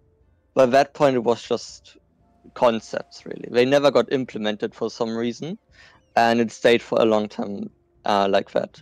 And then at some point, I think a few months ago, 3 months or 4 months ago, we were like, fuck it, we just do it. Right. And then we pushed it further. And then it became to in this state where it is now. I think first the question to answer is, why did we even do it in the first place? Artificery, compared to other systems like the Adventurer system, was functional, you could say. Yeah. It did what people might imagine it would do. But we were like, nah, it actually doesn't really, because Artificery in its old version was essentially completely linked to colonizing Erodont. Yes. You either do it or you don't, and that is kind of your game. There was also no scaling for other texts, for example, Ogeliver. It was supposed to be artificially aligned, or Hiodavor, as other Dwarven Hold. Yeah. But realistically, the player has absolutely zero chance to reach Erodon, nor does it feel great to do this. Plus, there are some other scaling things, like, for example, the first invention that you suddenly unlock could be Mechanim Warriors, and you're like, okay, so the first thing I do is we build Robot Warriors. Yeah. That also obviously didn't work well. No, for sure. It was always a case of, obviously Mechanim Warriors were huge, but Vorpal Bullets and the Spark Drive Rifle were always ones that if I got those, I was pretty happy if I got them early. And if not, then it was kind of annoying. But, yeah, so how did what you've come up with, like, how did that come about? Like, what inspired this particular, like, implementation of it? Having it being its own, like, UI and the way that it's unlocked, like, where did that idea come from? Okay, the UI side is status. I will just do the other idea things. So essentially we came with the tech tree, because, like, that is kind of the inspiration from it. Yeah. Very early in the concept, when it first started, like that 1.5 years ago, we also had this tech tree idea. It was actually around the time that actually I think it was Harless released, because was it Harless released? It should be, where we rebalanced the artificial inventions together, and that was sort of where we came up with the tech tree idea for it, for the progression. Right. And currently it feels more like a tech tree, but it took inspiration from and sort of took on the style of the Stellaris tech tree. Right. That you have to research certain technology levels, kinda, and once you have researched enough from them, you progress to the next tier that is available. Right. Yeah, that idea come. And now, Tatus, you can take it from the other things, or UI and shit. So yeah, we made an AI. I don't know, and in UI, I don't know if you have it open. Yeah, you need to open it for me. Unfortunately, I can't. I don't have the ability to click your buttons. Okay, so I have it open now. Yeah. So one of the main issues with the artificial system as a whole is that you are stuck with the privileges from the estate, and it gets very cluttered because there are 100 inventions. So if you have everything in the list there, it's very hard to choose what you want to enact and what you don't. And it also kind of limits the estate itself cannot have any privileges because it's so cluttered. Yes. So with the new patch, there are now possibilities to make custom UIs. Yeah. And that's what we are used. That's what we use now to create this. We used assets from EU4, which we repurposed for the UI. It's actually pretty annoying and complicated to do. It was a long work, and we now made it so that you have all the different generic tiers, which all get their own page where you can choose them. Yeah. And then we have a page for the cultural tier, which is only available if you have something of this culture. Right. And you have a page for the unique tiers. And since I'm as fight and have unique tiers, I also get this tier. Otherwise, you cannot click on it. Right. We also made it easier to interact with the system via recoding everything and allowing now for, like, you can say my tag needs one more possible invention to click. You can do this now with a simple variable change, etc. Okay. So yeah, this was one of our goals, is to change it so that it's easier moddable than before, because the code was a big mess. So yeah, we've rewritten everything and to make it now streamlined to be used for anyone. All right, that's awesome. Yeah, one of the things that I had felt with the previous system of that WAG touched on was not everyone could really make use of artificery because you needed certain trade goods. You needed to have precursor relics, Dame's Tier, coal, and that's either conquer Eardent or get lucky or wait until the very end of the game and get lucky, or have like the right positioning. So what is it now that gives you the amount of capacity that you want? How has that changed? Well, I guess I'm taking the Taters. Can you hover over the capacity? I think Lambert can also hover over the capacity. I can't in this menu, and it needs to go back one menu. There we go. Here we can see Nice. the capacity. Yeah, so now we essentially said that everyone has a base capacity, which is also a big change from before. And some other things got streamlined essentially. So for example, now over time, you just will have more capacity and end up with more. Way more than the beginning. Like with 50 capacity, for example, is about more than anyone ever got beforehand. Like Yes. 200 to 300%. But it's like the minimum amount that you need to kind of make use of the system. Yeah.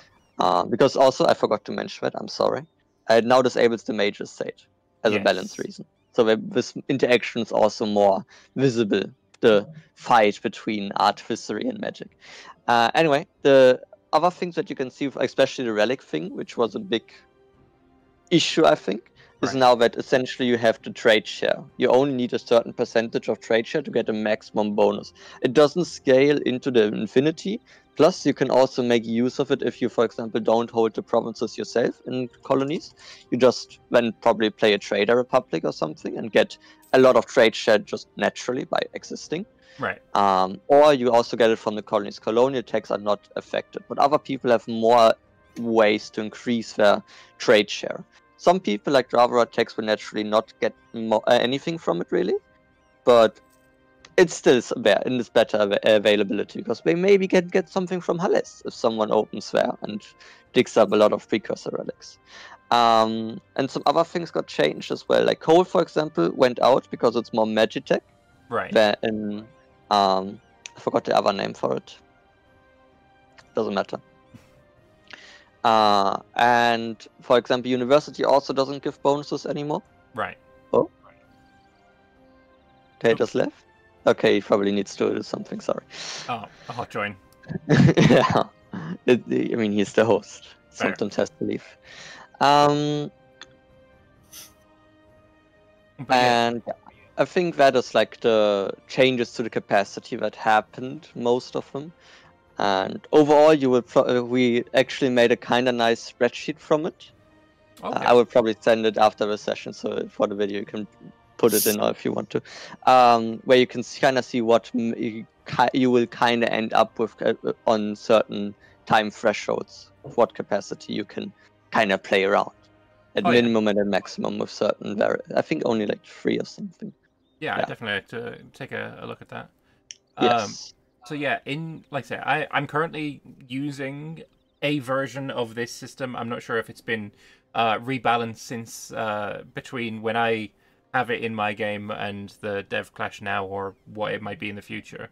But I'm currently playing with it at the moment as the gnomes, and I gotta say, like, obviously it's very powerful. It's very powerful, but that's not really the reason for me like enjoying the system. Like, being powerful obviously is very enjoyable, but just playing with the system just feels way more satisfying, and it feels like more tangible. The UI especially that you've got with like these safes, unlocking them, obviously it costs to unlock various ones, gold and mana, but it feels way more tangible. Like you're actually interacting with the system rather than pressing buttons, if that makes sense. So I'm, like I said, just from me personally, holy shit, GG, it's amazing. Yeah, I'm very happy. You play now on the tag which was the most affected by the change. Yeah. And it was already a tag which was the kobolds are not really able to compete with you. Well, they're all dead. Like even without this change, because it's just they are the tech behind on you, so it's it's very easy. And yeah, this also coupled with the military change for the for the gnomes. Yeah, this is a bit overtuned. We already did some changes to them to tune that down. Yeah. Yeah. What goes But you're into currently on the unleashed version. So to say. Yeah, I did sort of notice that a little bit. What roughly are we expecting in the late game then to have like as your artifice capacity? Because at the moment I think I've unlocked like one tier 3 in the game that we're currently in, which is 1530 1540-ish, 1550-ish maybe. So what kind of like artifice capacity are firstly the gnomes, and then more generally people going to be expecting to get up to in later years? Okay, so everybody who unlocks artificially early essentially gets one capacity every 5 years until 1650. Okay. After 1650, everybody gets passive increase over time at a very rapid rate. In 1820, you will be at 200 capacity. That is enough to really, like, because the tier 3s are like 30 capacity each? Yes, exactly. And having 7 of those, you're about 210. So yeah, being able to fill out all those, that feels quite strong. It's very, very quite strong. Especially when you have your all of the other, mission tree bonuses and such that you get in there as well. I got a question here. Will missions grant permanent capacity going? Are they going to get buffed to account for the higher capacities as well, or are they going to stick around the same amount? Like, are any mission trees getting updated to go along with this system? So in general, it's a bit. Obviously, it's not a Steam release version yet because, as Tater mentioned earlier, we need to rebalance things. It's a multi-step project for us. For now, for us, and I think we will transition in the short future to the next phase. But currently, we're still in phase 1, where it's more of the implementation side, where we want to make sure it works and it feels good. Then the second step is kind of just balancing things. Right. For example, some of the writing is missing from step 1 still. Yeah. I'm not sure. I don't think that finished yet. But I'm not following too closely on the writing. It's in review. Right. Yeah. Okay. So everything's written, but they're reviewing it, and then I will implement every writing. The balancing, obviously, that is another big change for it because, as you said, it's too OP right now. There's no other way to say it. Yeah. You could get too much value out of it, but like it's an important thing that it doesn't feel shit. Yes. Like because it's a bit of a balance nightmare because you have to balance for the middle mode, but also where you have half the capacity only, but you also have mages at a lesser rate. Right. And also the full artificer mode. The capacity helps a lot to regulate that, so we know what is that is allowed. But in general, we need to cut some things. Right. And then the third step is essentially just finalizing. And the finalizing step encapsulates all mission tree things, for example, because they are very specific. There's also the mission tree specific inventions. Yeah. Because they might be too good then after the rebalancing, etc. Obviously, the most mission rewards right now, from artificial capacity, I think one of the highest, the highest is our clan. But for example, to put it in, I think it's at 15, which is comparatively nothing. Then Riveri has 11, and Nimsot gets 9 capacity from the mission tree. Right. Those numbers feel bad. Yeah. As well. So yeah, they get adjusted. That's not enough for a single invention. So definitely, that. I mean, rebalancing is part of the process. But in a way, it also, sorry to interrupt you, but it's also funny for me to like think about it, how little capacity most mission trees gave out, and obviously you don't want to give out more than the artificer tech that Nimscott is. Yeah. And they only get 9, but that is kind of the value number that the artificer, or the old artificer system, I should say, expected you to play with, which was really not a great thing. Yeah. Are there any plans then to add more inventions now that you have this funky UI? Like, if you want to click on the inventions thing again for me, like, for example, on page 1, I feel like the society inventions, you could shuffle those bottom 2 over to the left a bit and add another couple in there. There is space for that. Are there plans to add more inventions to give people more options, more things to play with, more toys, I guess? Yes. Nice. That all I needed. One word answer. That's absolutely fine by me. Tier 3 is the best thing where to see it. What we mean. Sorry. I think the issue a bit is that currently most of them are just like statistics, right? There's like reform progress plus 15%. But we're actually using privileges, and privileges are some of the most moddable things in the mod. So I actually hope that if we do more inventions, they should be more like interactive some sort, or like specific for specific thing, because they're so freely interactable. Right. All right. This is a question really from. Oh, actually, no. I can actually see it there. Okay. In the version that I'm playing, the golden gearbox does absolutely nothing. But now I can see that it gives your capital. I think that is 25 dev cost. That's kind of crazy. Okay. Gonna have to ask Seb to update his mod to give me 25 dev. No. He's gonna say no.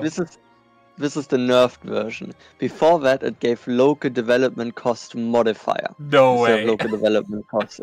No, that's true. It was a misclick from me. I wrote it wrong in the code.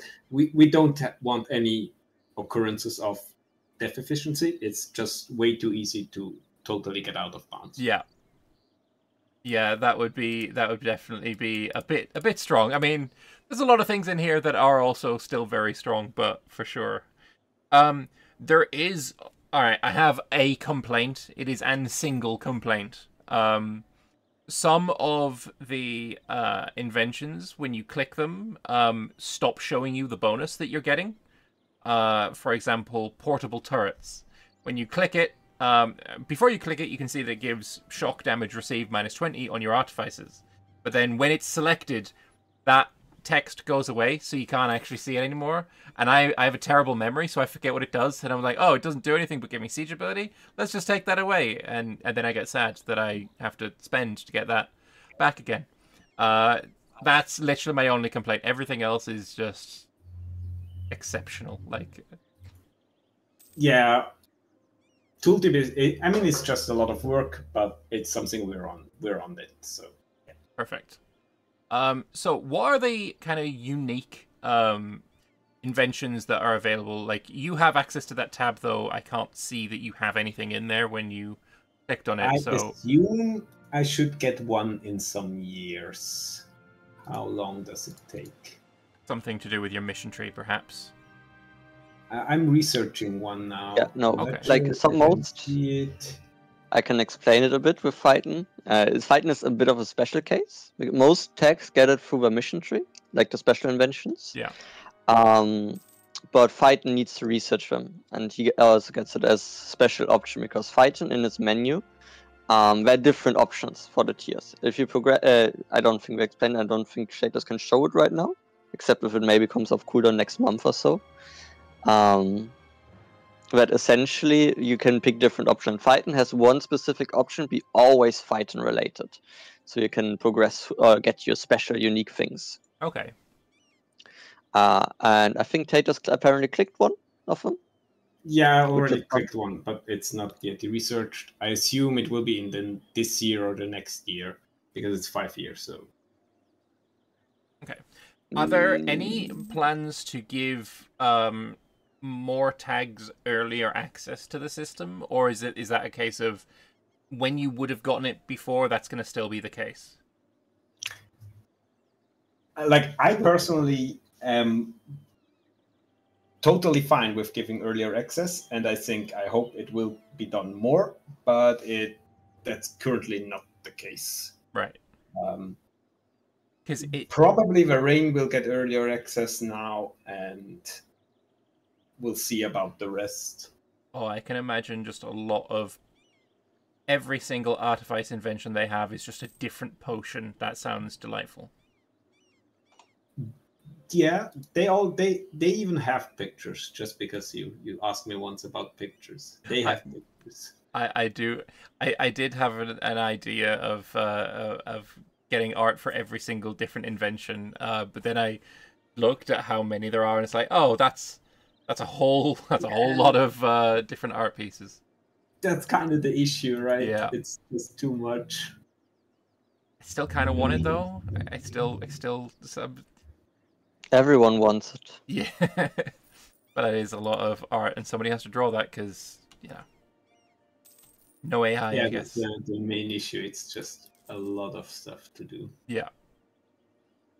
But yeah, it feels like, you have this super sexy new system, and then, but to play with it, you have to choose various tags, specific tags to play with it before, like, kind of just the late game, really, because, what is it? Artificery, the Age of Artificery is what year? No, it's not Age of Artificery. It's linked to manufactories. So Okay. 1615, or once you have embraced it, which is like 5 years later. Yeah. So I feel like, getting people into it earlier is something I'd like to see, so that more people get to experience this system, basically, because it is such a cool, like, system in and of itself. I don't know, maybe something to do with the people who have it early being able to spread it in some capacity, or have the technology be stolen, or something along those lines would be really cool, I think. But yeah, I am... Okay, here we see. Oh, yes. I actually got the event now. So that's a fighting invention. That's also why you have the airship picture, where there's the flying ships. Yes, that's cool. And now I will click on. I don't know if you see the events I'm getting. That's Harpy Migrants. Don't care about those. Yeah, no. I'm just like. Yes, I am seeing your inventions, So, and then you research.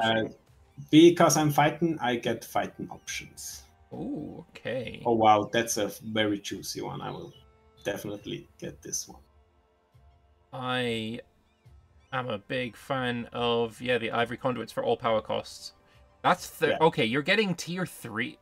No, that must be in your unique ones then. That's unique fighting. That's fighting specific.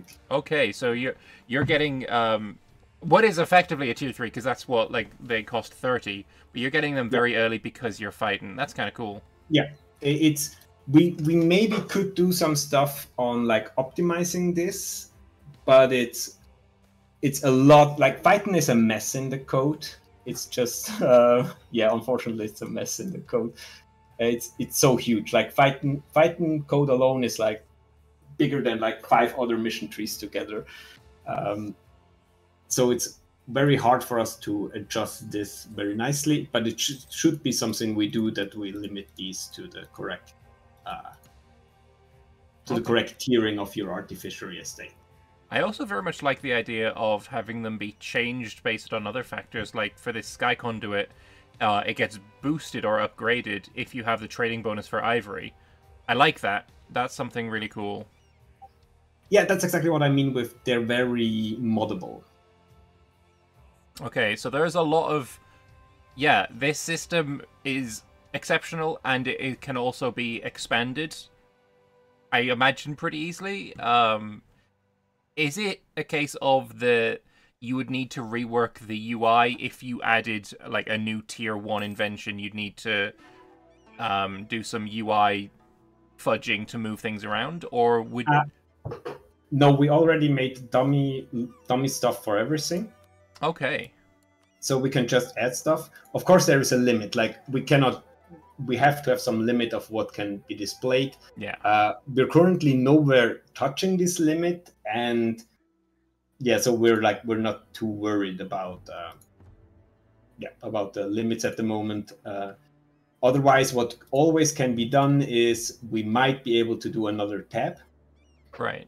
Like, we can make these all a bit smaller and then fit another tab here if it's really needed, but I hope not. Okay. The next big change to the artificiary system as a whole will probably come when the mechanism in Incia will get added. Right. Okay. Because they will have special interactions with the system overall. That's really cool.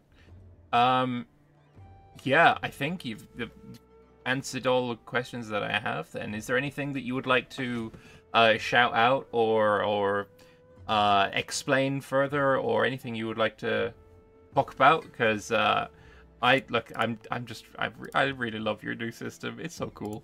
I'm a bit of a fanboy. You know, that's just me. It's fine. To all, like, also people who play with you, if you have comments for like balance, etc., there is a thread in Anbennar, and I listen to the stuff. And so if you have comments, feel free to come and comment. Yes, for sure. I will put my own balance concerns there. Clearly the gnomes need buffing. What I would say from my side is, I think people, whenever we hit Steam, if some people don't like playing Bitbucket but still watch this content, I give it a try. We really all recommend it. And also give the middle mode a try. Because that is also, I think, a unique option once it's completely finalized. Right. Where you have both as a combination, because that is also a unique feeling. Yeah. Oh, you didn't explain that for people. I think people are overseeing that. What? That's something you get at the very start of the game. You can choose pure artificery, middle mode, and pure mages. Only after everything. Only when you unlock artificery. Right. Everybody else starts in mage only mode. Right. Yes. So yeah, going middle of the road and having.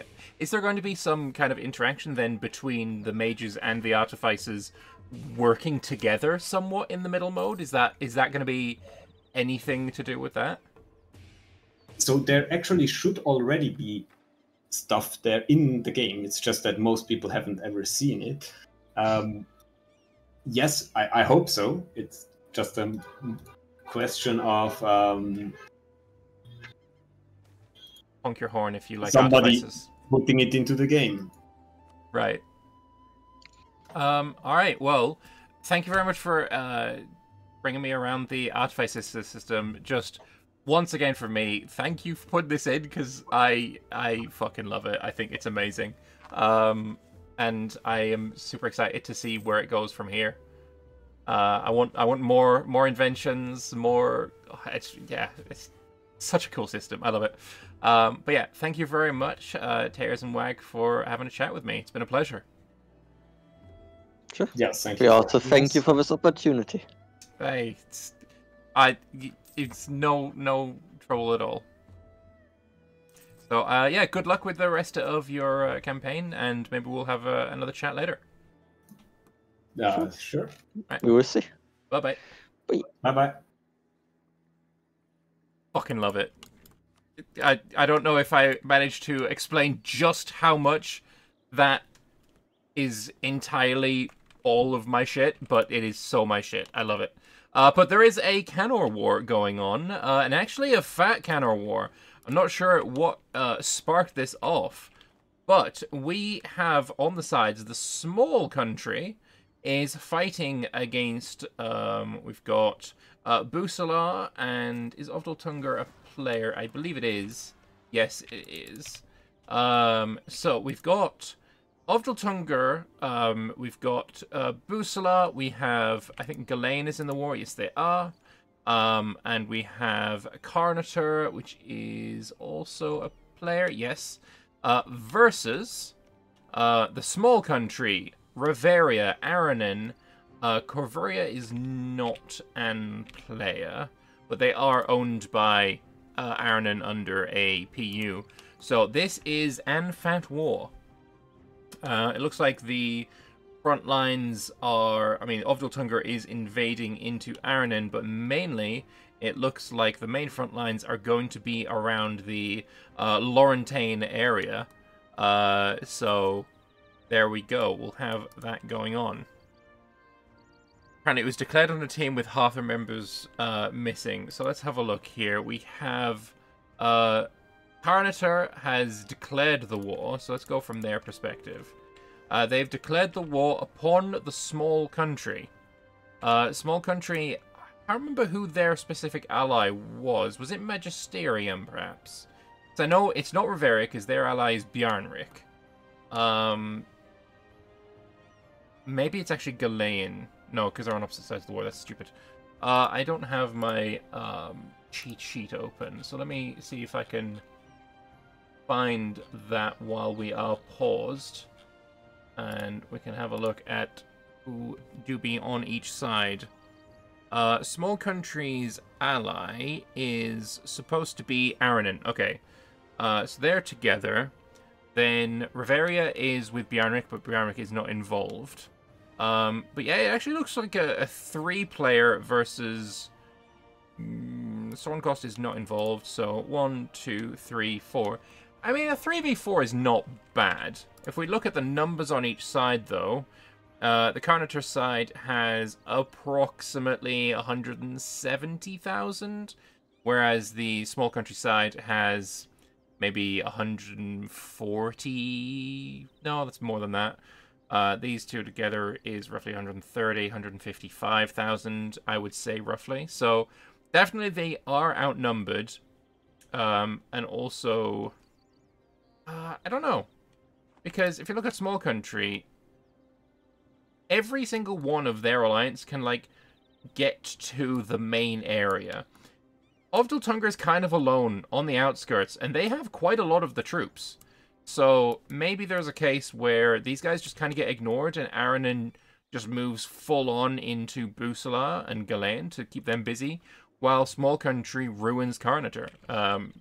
That could be the case. I feel like Carnator is the kind of the thing that's in the most danger here. But it also looks like we're getting a rehost, so let us get on with that, and we will I will come back with this war. Stick around, stay tuned.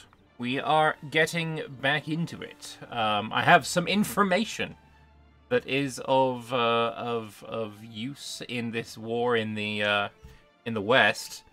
So let us tag on over to here.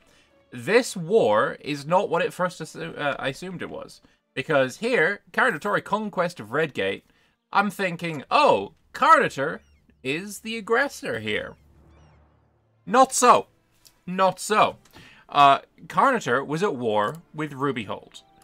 During that war with Rubyhold, small country vassalized them, and now have basically joined a defensive call to arms against Carnator, and now Carnator is unable to call its AI allies into the war.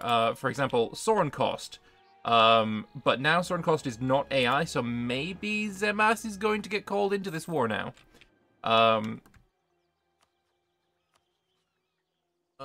If we tag on to here, they can have a call to arms. So there is a little bit of salt, etc. here about maybe this not being the most fair war ever declared, because Akasik, which is the ally and teammate of, and I will find it in just an second, is the ally of Ovdaltunga, who is in the war, is not around. They didn't manage to get into the game today. So we have a situation where this war was declared sort of ad hoc and against not all the players. It's still relatively even. I feel like if Sornkost and Akasik both got involved, it might actually be less balanced than it currently is. So I'm less unhappy with it than I otherwise would be.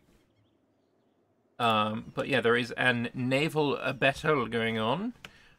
This is actually pretty important naval battle because it prevents people from marching over. Although, having said that, Carnator and Galean are on the same side, so this is always going to be crossable. And it looks like they won anyway. So, small country's navy defeated, and Magisterium is going to be relegated to not taking part. So, this might have been a somewhat toxic occurrence. But it doesn't look like it's going to pay off for the small country. So we'll see how that goes. Meanwhile, we've got Ovdaltungar just slowly making their way forward. They're not doing anything too rash, too fast. They do have, I'd say a decent-sized navy, but that's 19 galleys is not exactly the best thing I've ever seen. And Ovdaltungar's navy is probably going to be stronger than it. So we'll keep looking around and see if there's any going to be battles soon. But yeah, this is, I think, the only player war going on at the moment. Yes, it is. So let's see. Carnator. This is a tag that I've only seen very recently. It was in a multiplayer that I was not involved in, but I'd spectated on a little bit. And it's the first time that I saw it. The ideas are tech costs. We got attrition, some improved relations, prestige, advisors. Infantry shock is quite nice. Monarch mill skill is quite nice. Construction cost, nice. Manpower and primary culture, very nice. Free policy. So everything that Carnator has right now is pretty, well, I mean, their traditions are decent, but these are kind of Advice cost is very nice. But all of their military and really good buffs are coming later. So killing them early, probably a good idea.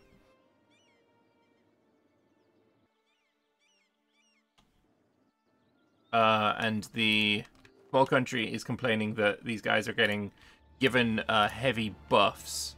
Renewed power, infantry combat ability, divine inspiration, for morale of armies, and discipline. I'm not sure I entirely agree with this. Are they getting any nerfs?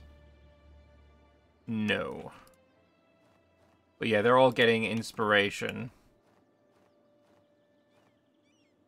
I'm gonna go and poke RiverDoge and say about that. Hey, RiverDoge? The side of small country is not wrong when they say that the enemy team is stronger. They really are. The Carnator is has the stronger alliance, so giving them all of the buffs is maybe not entirely necessary. I'm not sure if RiverDoge is around right now. He's muted on Discord, but we'll see what happens when he arrives back.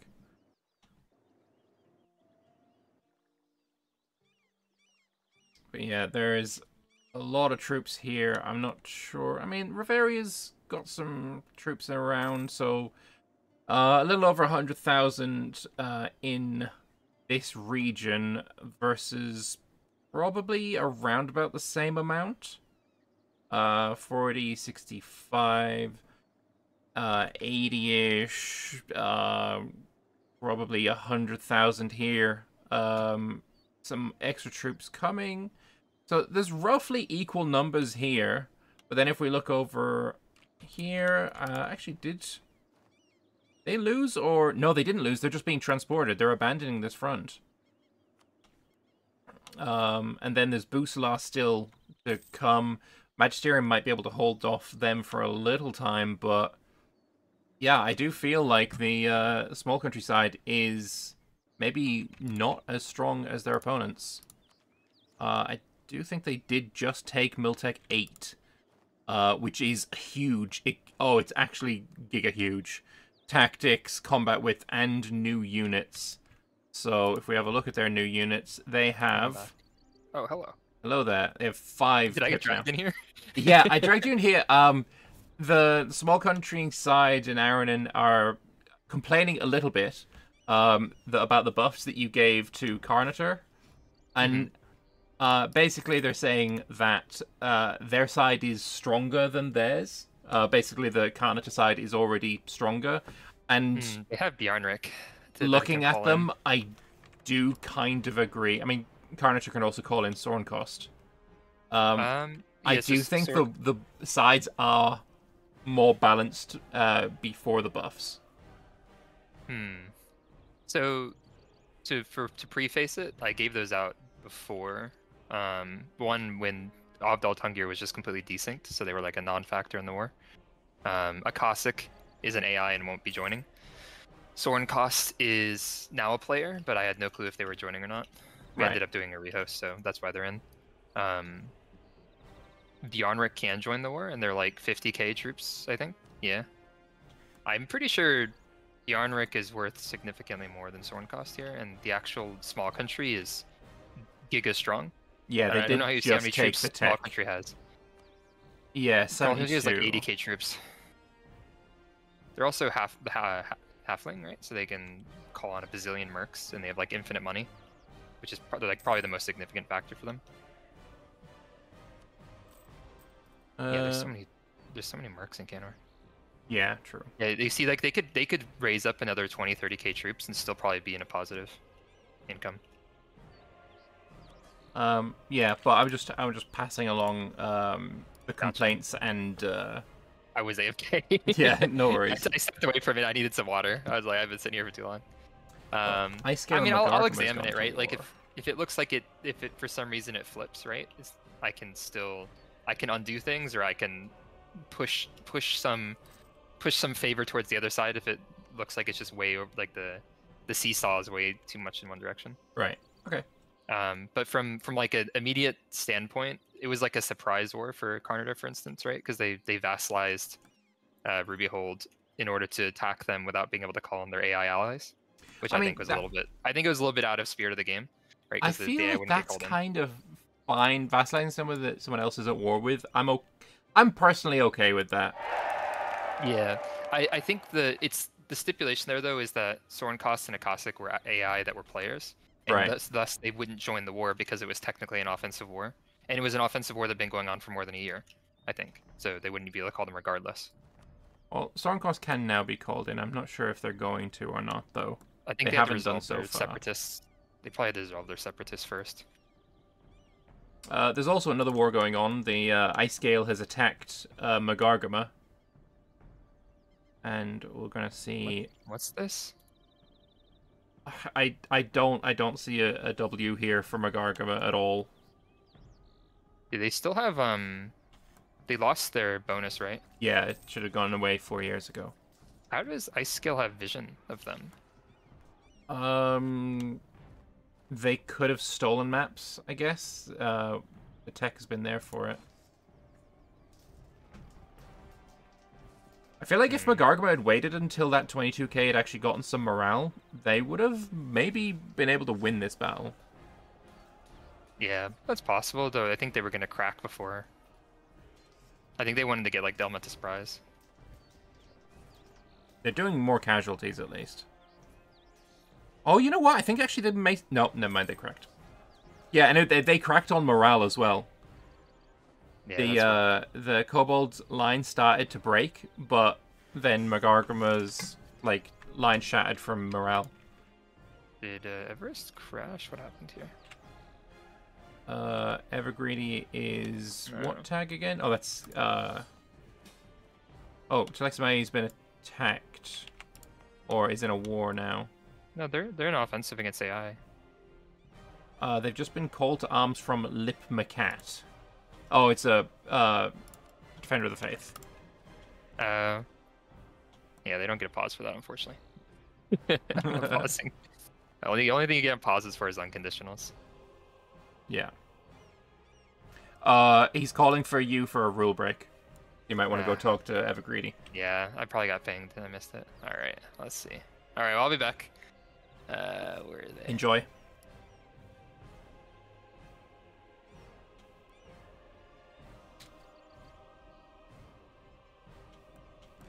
I wonder what kind of rule break we're looking at here.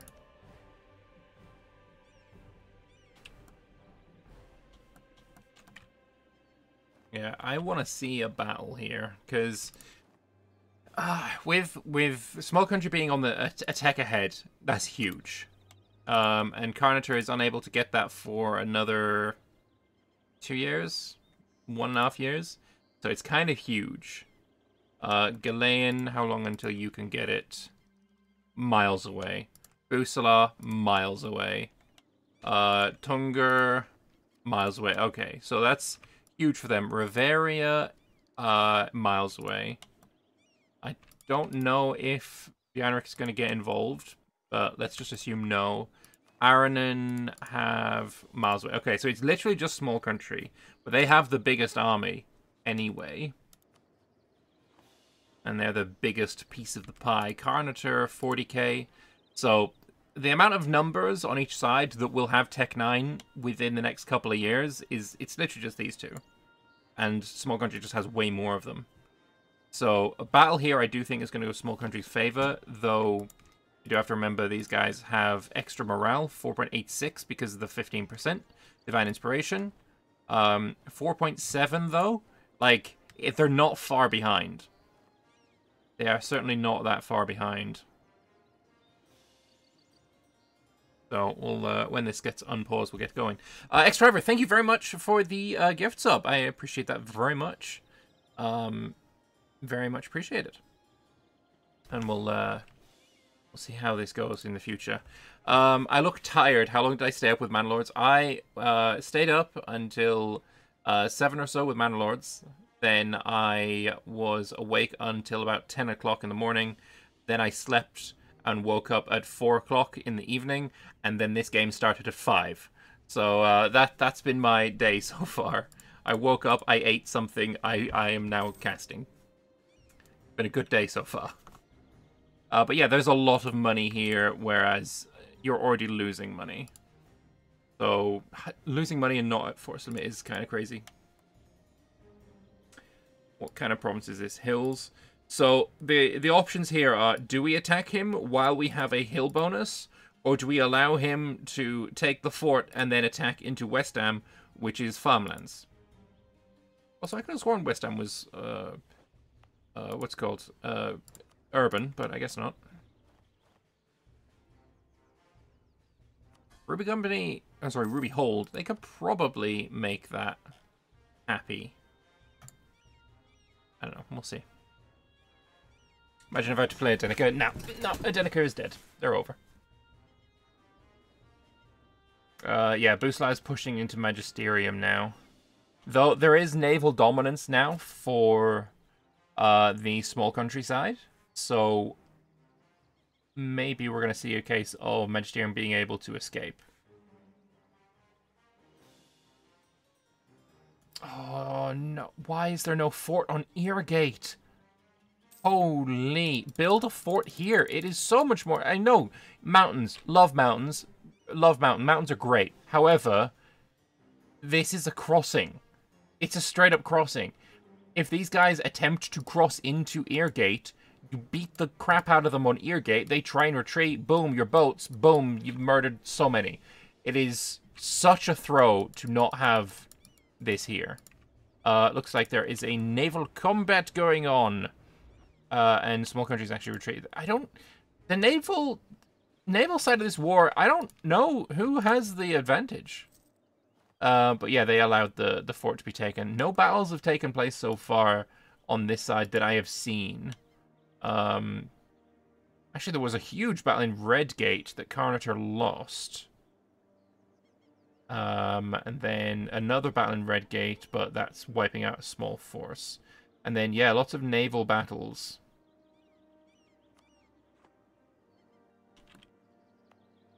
How long are they going to be able to just allow the pillagery of this area? Here, West Ham is getting absolutely destroyed by Tungur. That's a huge amount of numbers that they can't really compete with. This army is going to get wiped as soon... You need to move. You need to move right now. This army needs to move immediately. No, it's too late. Oh, it's not too late. It's not too late. And they didn't even need to scorch. More running. More... Right, yep, there we go. Fortress. I need to see a fortress right here, please. If you have to hold this, then... You know what would be absolutely hilarious, though? Get naval dominance just for a moment. Assault this fort. Assault this fort. Take this. Make sure that the troops from over here can't get over here. Aranen would be completely sacrificed in that scenario. Though the fact that Arenen's just standing there doing literally nothing is certainly an concern. Because while small country is going to be doing mad work here, As soon as these guys think, you know what, don't care about Magisterium, let's march down, march across, march here, link up, then it is once again Jover. So, yeah, I don't know. This is worrisome. Tunger and Busala could absolutely go and ruin the day of Small Country, whose day is pretty good so far. Magisterium could also go and occupy Dame's Teeth, which would be really, really good for them. They occupy Dame's Teeth, they can then not get trapped, basically. They can march around freely. Because Tooth's End has been sieged. Also, this is now an ancient forest, which is super interesting.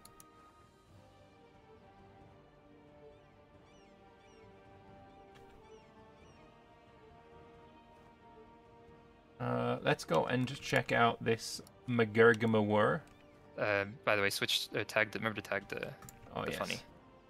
Just give me So we're on Varmhar right now. And is it going to happen in January? Oh, wait, he's already gone. Okay. Something funny's happening in 1499 with this, so we're going to stick on this for a couple of months. Because otherwise I would be having issues. Would no fort on Eargate break fort adjacency rules?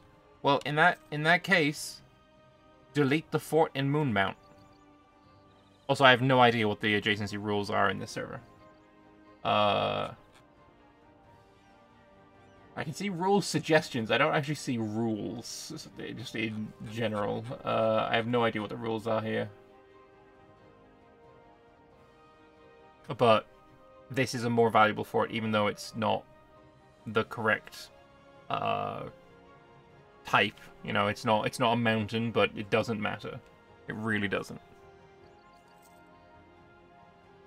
They are now on Carnator. Oh, no, they've retreated from it.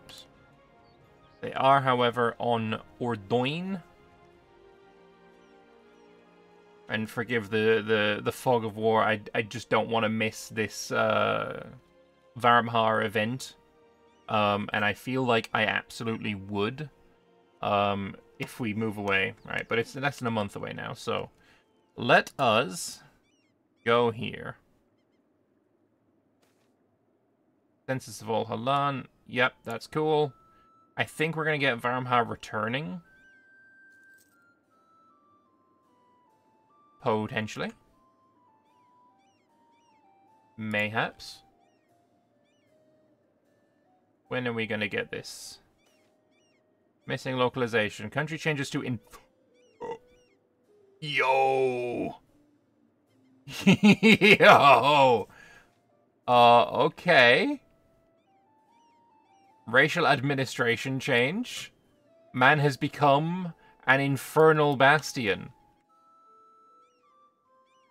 An Elysian warehouse that stored very valuable goods suffered an arson attack a few days ago. Worryingly, our informants claimed that some kind of evidence linking the perpetrators to us was discovered. Of course, we've taken no part in it, but even if Elysian is not certain of the authenticity of the evidence, they're becoming extremely suspicious of us. And now they've got the masquerade incident as well. Ain't no way you're still giving them the masquerade. So, they no longer... Oh, they do exist here, and this is the infernal host. Shadow Swamps. They're still New Sun Cult. Why is the religion not changed from New Sun Cult? Oh, no. Did something mess up here? Well, yeah, let's have a look at their ideas. Shock damage, leader siege, customer advisors, movement speed, all power cost is quite nice. Prestige, spy construction, good domestic trade power, siege. Occult ideas! Excuse me, please. What are these occult ideas that we are speaking of? Is this something special for the DevClash, or is it something we can look forward to? Let's have a look. Artificery bonus. Yo-ho. Okay. It's kind of Unlocking every occult idea inexorably change your nation to the prime material and just might swing the pendulum of fate in your favor. Okay, then. So, let's have a look around. Do you have any... You still have your cores over here. I wonder, are you going to be able to expand through this game? I feel like this is a next week thing. But there's also, for example, in... Where's it? Ginfield. The river is red because there's a whole bunch of stuff going on. Are they going to be able to pour through that? Who knows? There is Anbattle. Anbattle. And the small country has won said battle. I missed most of that. I apologize. But Aranin is now getting involved. Okay, they are now getting involved. That's fair enough. I would march on this while it has 0 morale. Like, maybe you're caught by the fort, actually. Yeah, caught by the fort. Okay. After Arcane Reveria was saying stuff in chat. Okay. Let's stick with this for a little bit longer. But yeah, okay. So Varmha, they haven't returned, but they are now the Infernal Legion. And I need to, like, have this close properly. There we go. Still Varmhar ideas. Is that what Varmhar ideas are? For real? It totally is. Okay. So, I feel like there was more that was supposed to happen here. Because, nothing happened. Man's just building a marketplace. He's just been turned into an infernal host, but yeah, let's build a marketplace. It's all chill. War in Escan as well? Yo. Arian and Ibavar versus Hammerholm. Kakapo has experience in dealing with external threats invading him while he owns Castaneth, so we'll see how he gets on with this. The dub? The dub? No. Oh wait, still the dub. If this doesn't get in time, and it didn't, oh, the dub, the Kakapo W, let's go. He's also allied with Azure Expedition, which should be coming in. Azure Expedition really should be looking to form Kugdir to get that linked mission tree going on. I'm not sure why, other than let me finish these missions or let me finish these reforms, but really that should be a case of let's get Kugdir.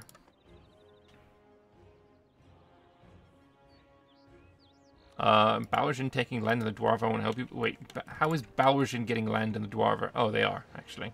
Right here. Is there a war going to happen here? Maybe, one Ziaman wants to murder over here? I don't know. Dubious Pyromancer is Stolen Gem.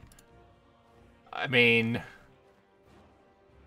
I feel like you of all people do not have the chops to say do not go here. Let's check on Magargama real quick.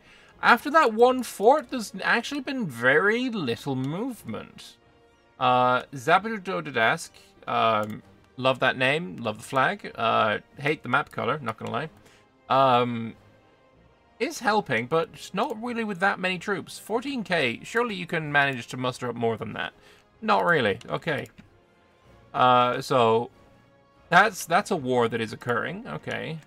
Do we have any more battles here? It looks like maybe Small Country lost a battle. You know what? This is... You allowed them to get across the strait. Terrible idea. I imagine they're coming back to get their morale back, but they need to fight here. They can't just allow Magisterium to get fully occupied. They need to stop that. What's Carnage's mission? Any bonuses to warfare? I mean, that would help. Not while you... Maybe, wait, save it for the next guy. Peace offer from Vertesk. That 6k, though, is so useful. I mean, you take that instantly, right? Or not. Oh, battle coming in. They split their troops too much. That's a big W for small country. If you can just pick off individual armies like this, that's going to be so handy. Fighting on the ancient forest is probably going to be their next bet. Get the morale back, get that reinforcement tick, and then just go in. Shame they didn't take it while they were still on that fort. Magisterium trying to fight off on the mountain. I feel like for small country, they are the strong one. Like, they have Miltech 9. Carnage now does as well. They really need to be like, okay, we got to go save Magisterium, fight on this mountain, because as soon as this falls, Magisterium is dead. Right, they're out of here. They can probably be a separate piece at some point as well. 28.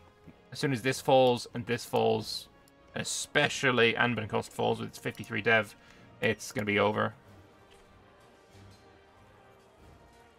Yeah, run away. I guess maybe the only option that these guys have is to just rush Carnator, make sure that they're the ones that get fully occupied. But again, navally, it's switched around again, and now it's the Southerners that have the dominance.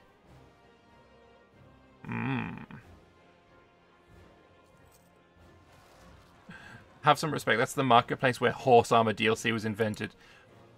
I wish we could go back to a time when horse armor was the worst DLC to exist, because holy shit, I miss those times. Though at the same time, I feel like horse armor DLC was the beginning of this toxic level of horribleness that we currently have. Hammerholm getting the dubs in once again. Yeah, they're just doing really well. They're smashing the shit out of Ibavar, of all tags. Ibavar is getting beaten. It's crazy. If only he had fortified his southern lands, and then didn't have, you know, a couple of AI just randomly being annoying. Like, Order of the Iron Scepter, they've vassalized a couple of these guys. Cargwin's king will die a horrible, horrible death. What for? Jelly Jr. the second Varamzwir. I mean, he's still got his whole mission of turning him into a god, but he's got the Sabaton Masquerade going on, and he's not even anywhere near Bulwar. I feel like something here has gone wrong.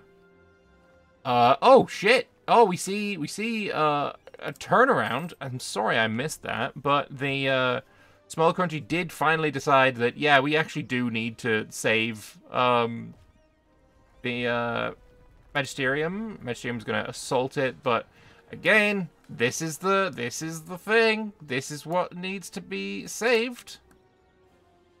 We do have another battle. Small country turning around and smashing into the Carnator lines.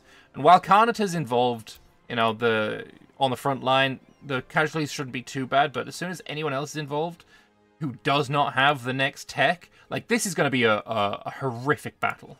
The casualties here are going to be absolutely disgusting. Because, clearly, I mean, shame I can't see the battle at the end, but that tech is just so big. It's such a huge pain point to not have it.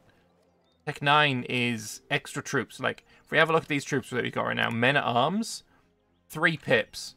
We look at the troops and the ankle shankers, 5 pips. That's, yeah, huge.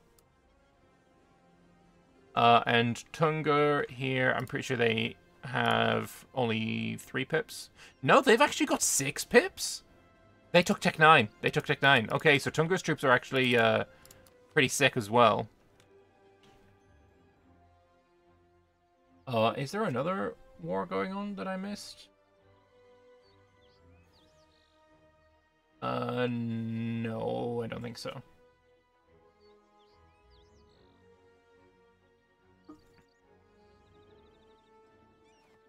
Tater's paused, I'm not sure why.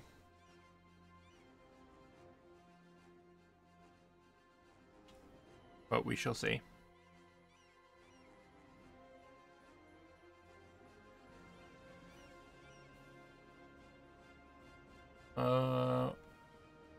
I don't know, maybe it's a hot join because it's the 28th. Would make sense.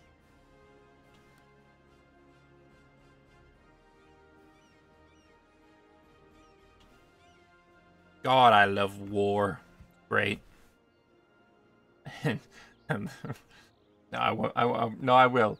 I love war. It's kind of one of the main reasons I dislike Vicky 3. But after this war, we are going to be talking with somebody who's been working on the Vicky 3 mod for Anbennar.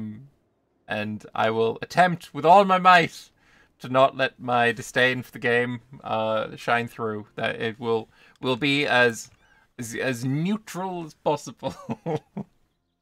See how that goes. Yo, okay.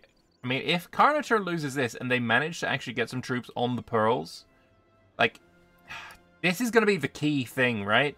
Carnature won't be 100%ed as long as they hold the Pearls. But if there can be a naval build-up to the point where small country is able to defeat that navy. Actually, how many? Oh, they're down to 10 ships. Okay, they got absolutely smashed then.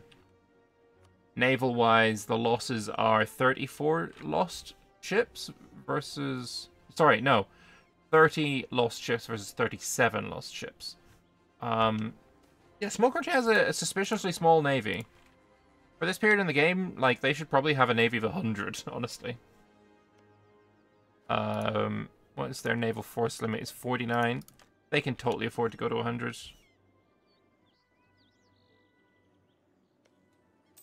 Magisterium has a bit of siege ability. I'm not sure if small country would be any better, so it's probably fine. But yeah, if small country has a navy of 10, and they have lost only 18 boats. They had 28 boats total, and they have a force limit of 47. 49. Clearly, what we can quite confidently and accurately determine that this is just a straight-up fucking skill issue. But here we have Tungur marching around. What is that general? 6 shock. 5-6 is a huge general. I think this is going to be the turning point. I think these Tungur troops are going to be enough to push back the small country here. Ghislaine is also coming. There's plenty of opportunities for cuts here. Riveria doesn't see the danger that they're in. They're up here. It's like, oh, la-di-da, sieging Royalsad. Whereas the enemy are preparing troops. I mean, I don't know why he doesn't see it, because small country sees it. He sees it as well. My brother in Christ. My brother in Harmony. No, whatever. My brother in Harmony. You need to do something here. There is a 5-6 involved on that side. A 3-5 only for the small country side. That's good, cleaning up small remnant troops. But we're gonna see a lot of reinforcements come in. As long as they don't overstack, things will go just fine. There's 31,000 reserves versus 83,000 reserves. This is overstacked to absolute bullshittery. This is stupid. This is way... I mean, you're reinforcing too early, but way better than this. It is completely unnecessary to put everybody in instantly. 40,000 reserves, 50,000 reserves... morale-wise, the Southerners are losing.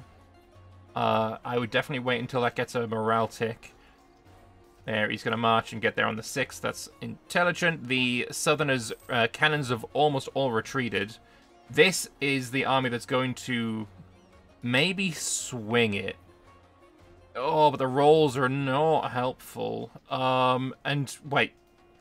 Magisterium throw. The Magisterium throw here. I feel like they could have won that if you didn't retreat.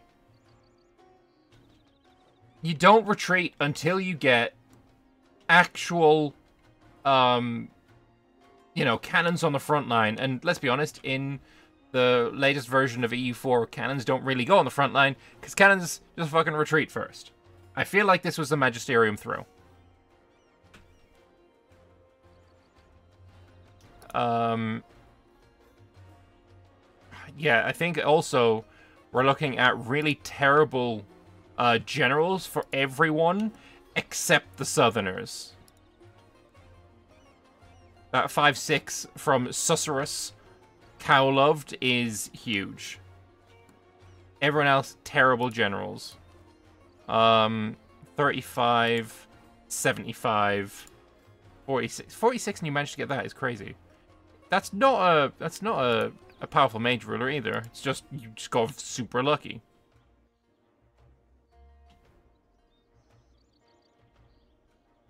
And small country saying they have twice our troops. That's not technically true. They have about 20,000 more troops. No, you have 20,000 more troops. But take away 60,000 actually. Because Aaron and, I mean, that's, yeah.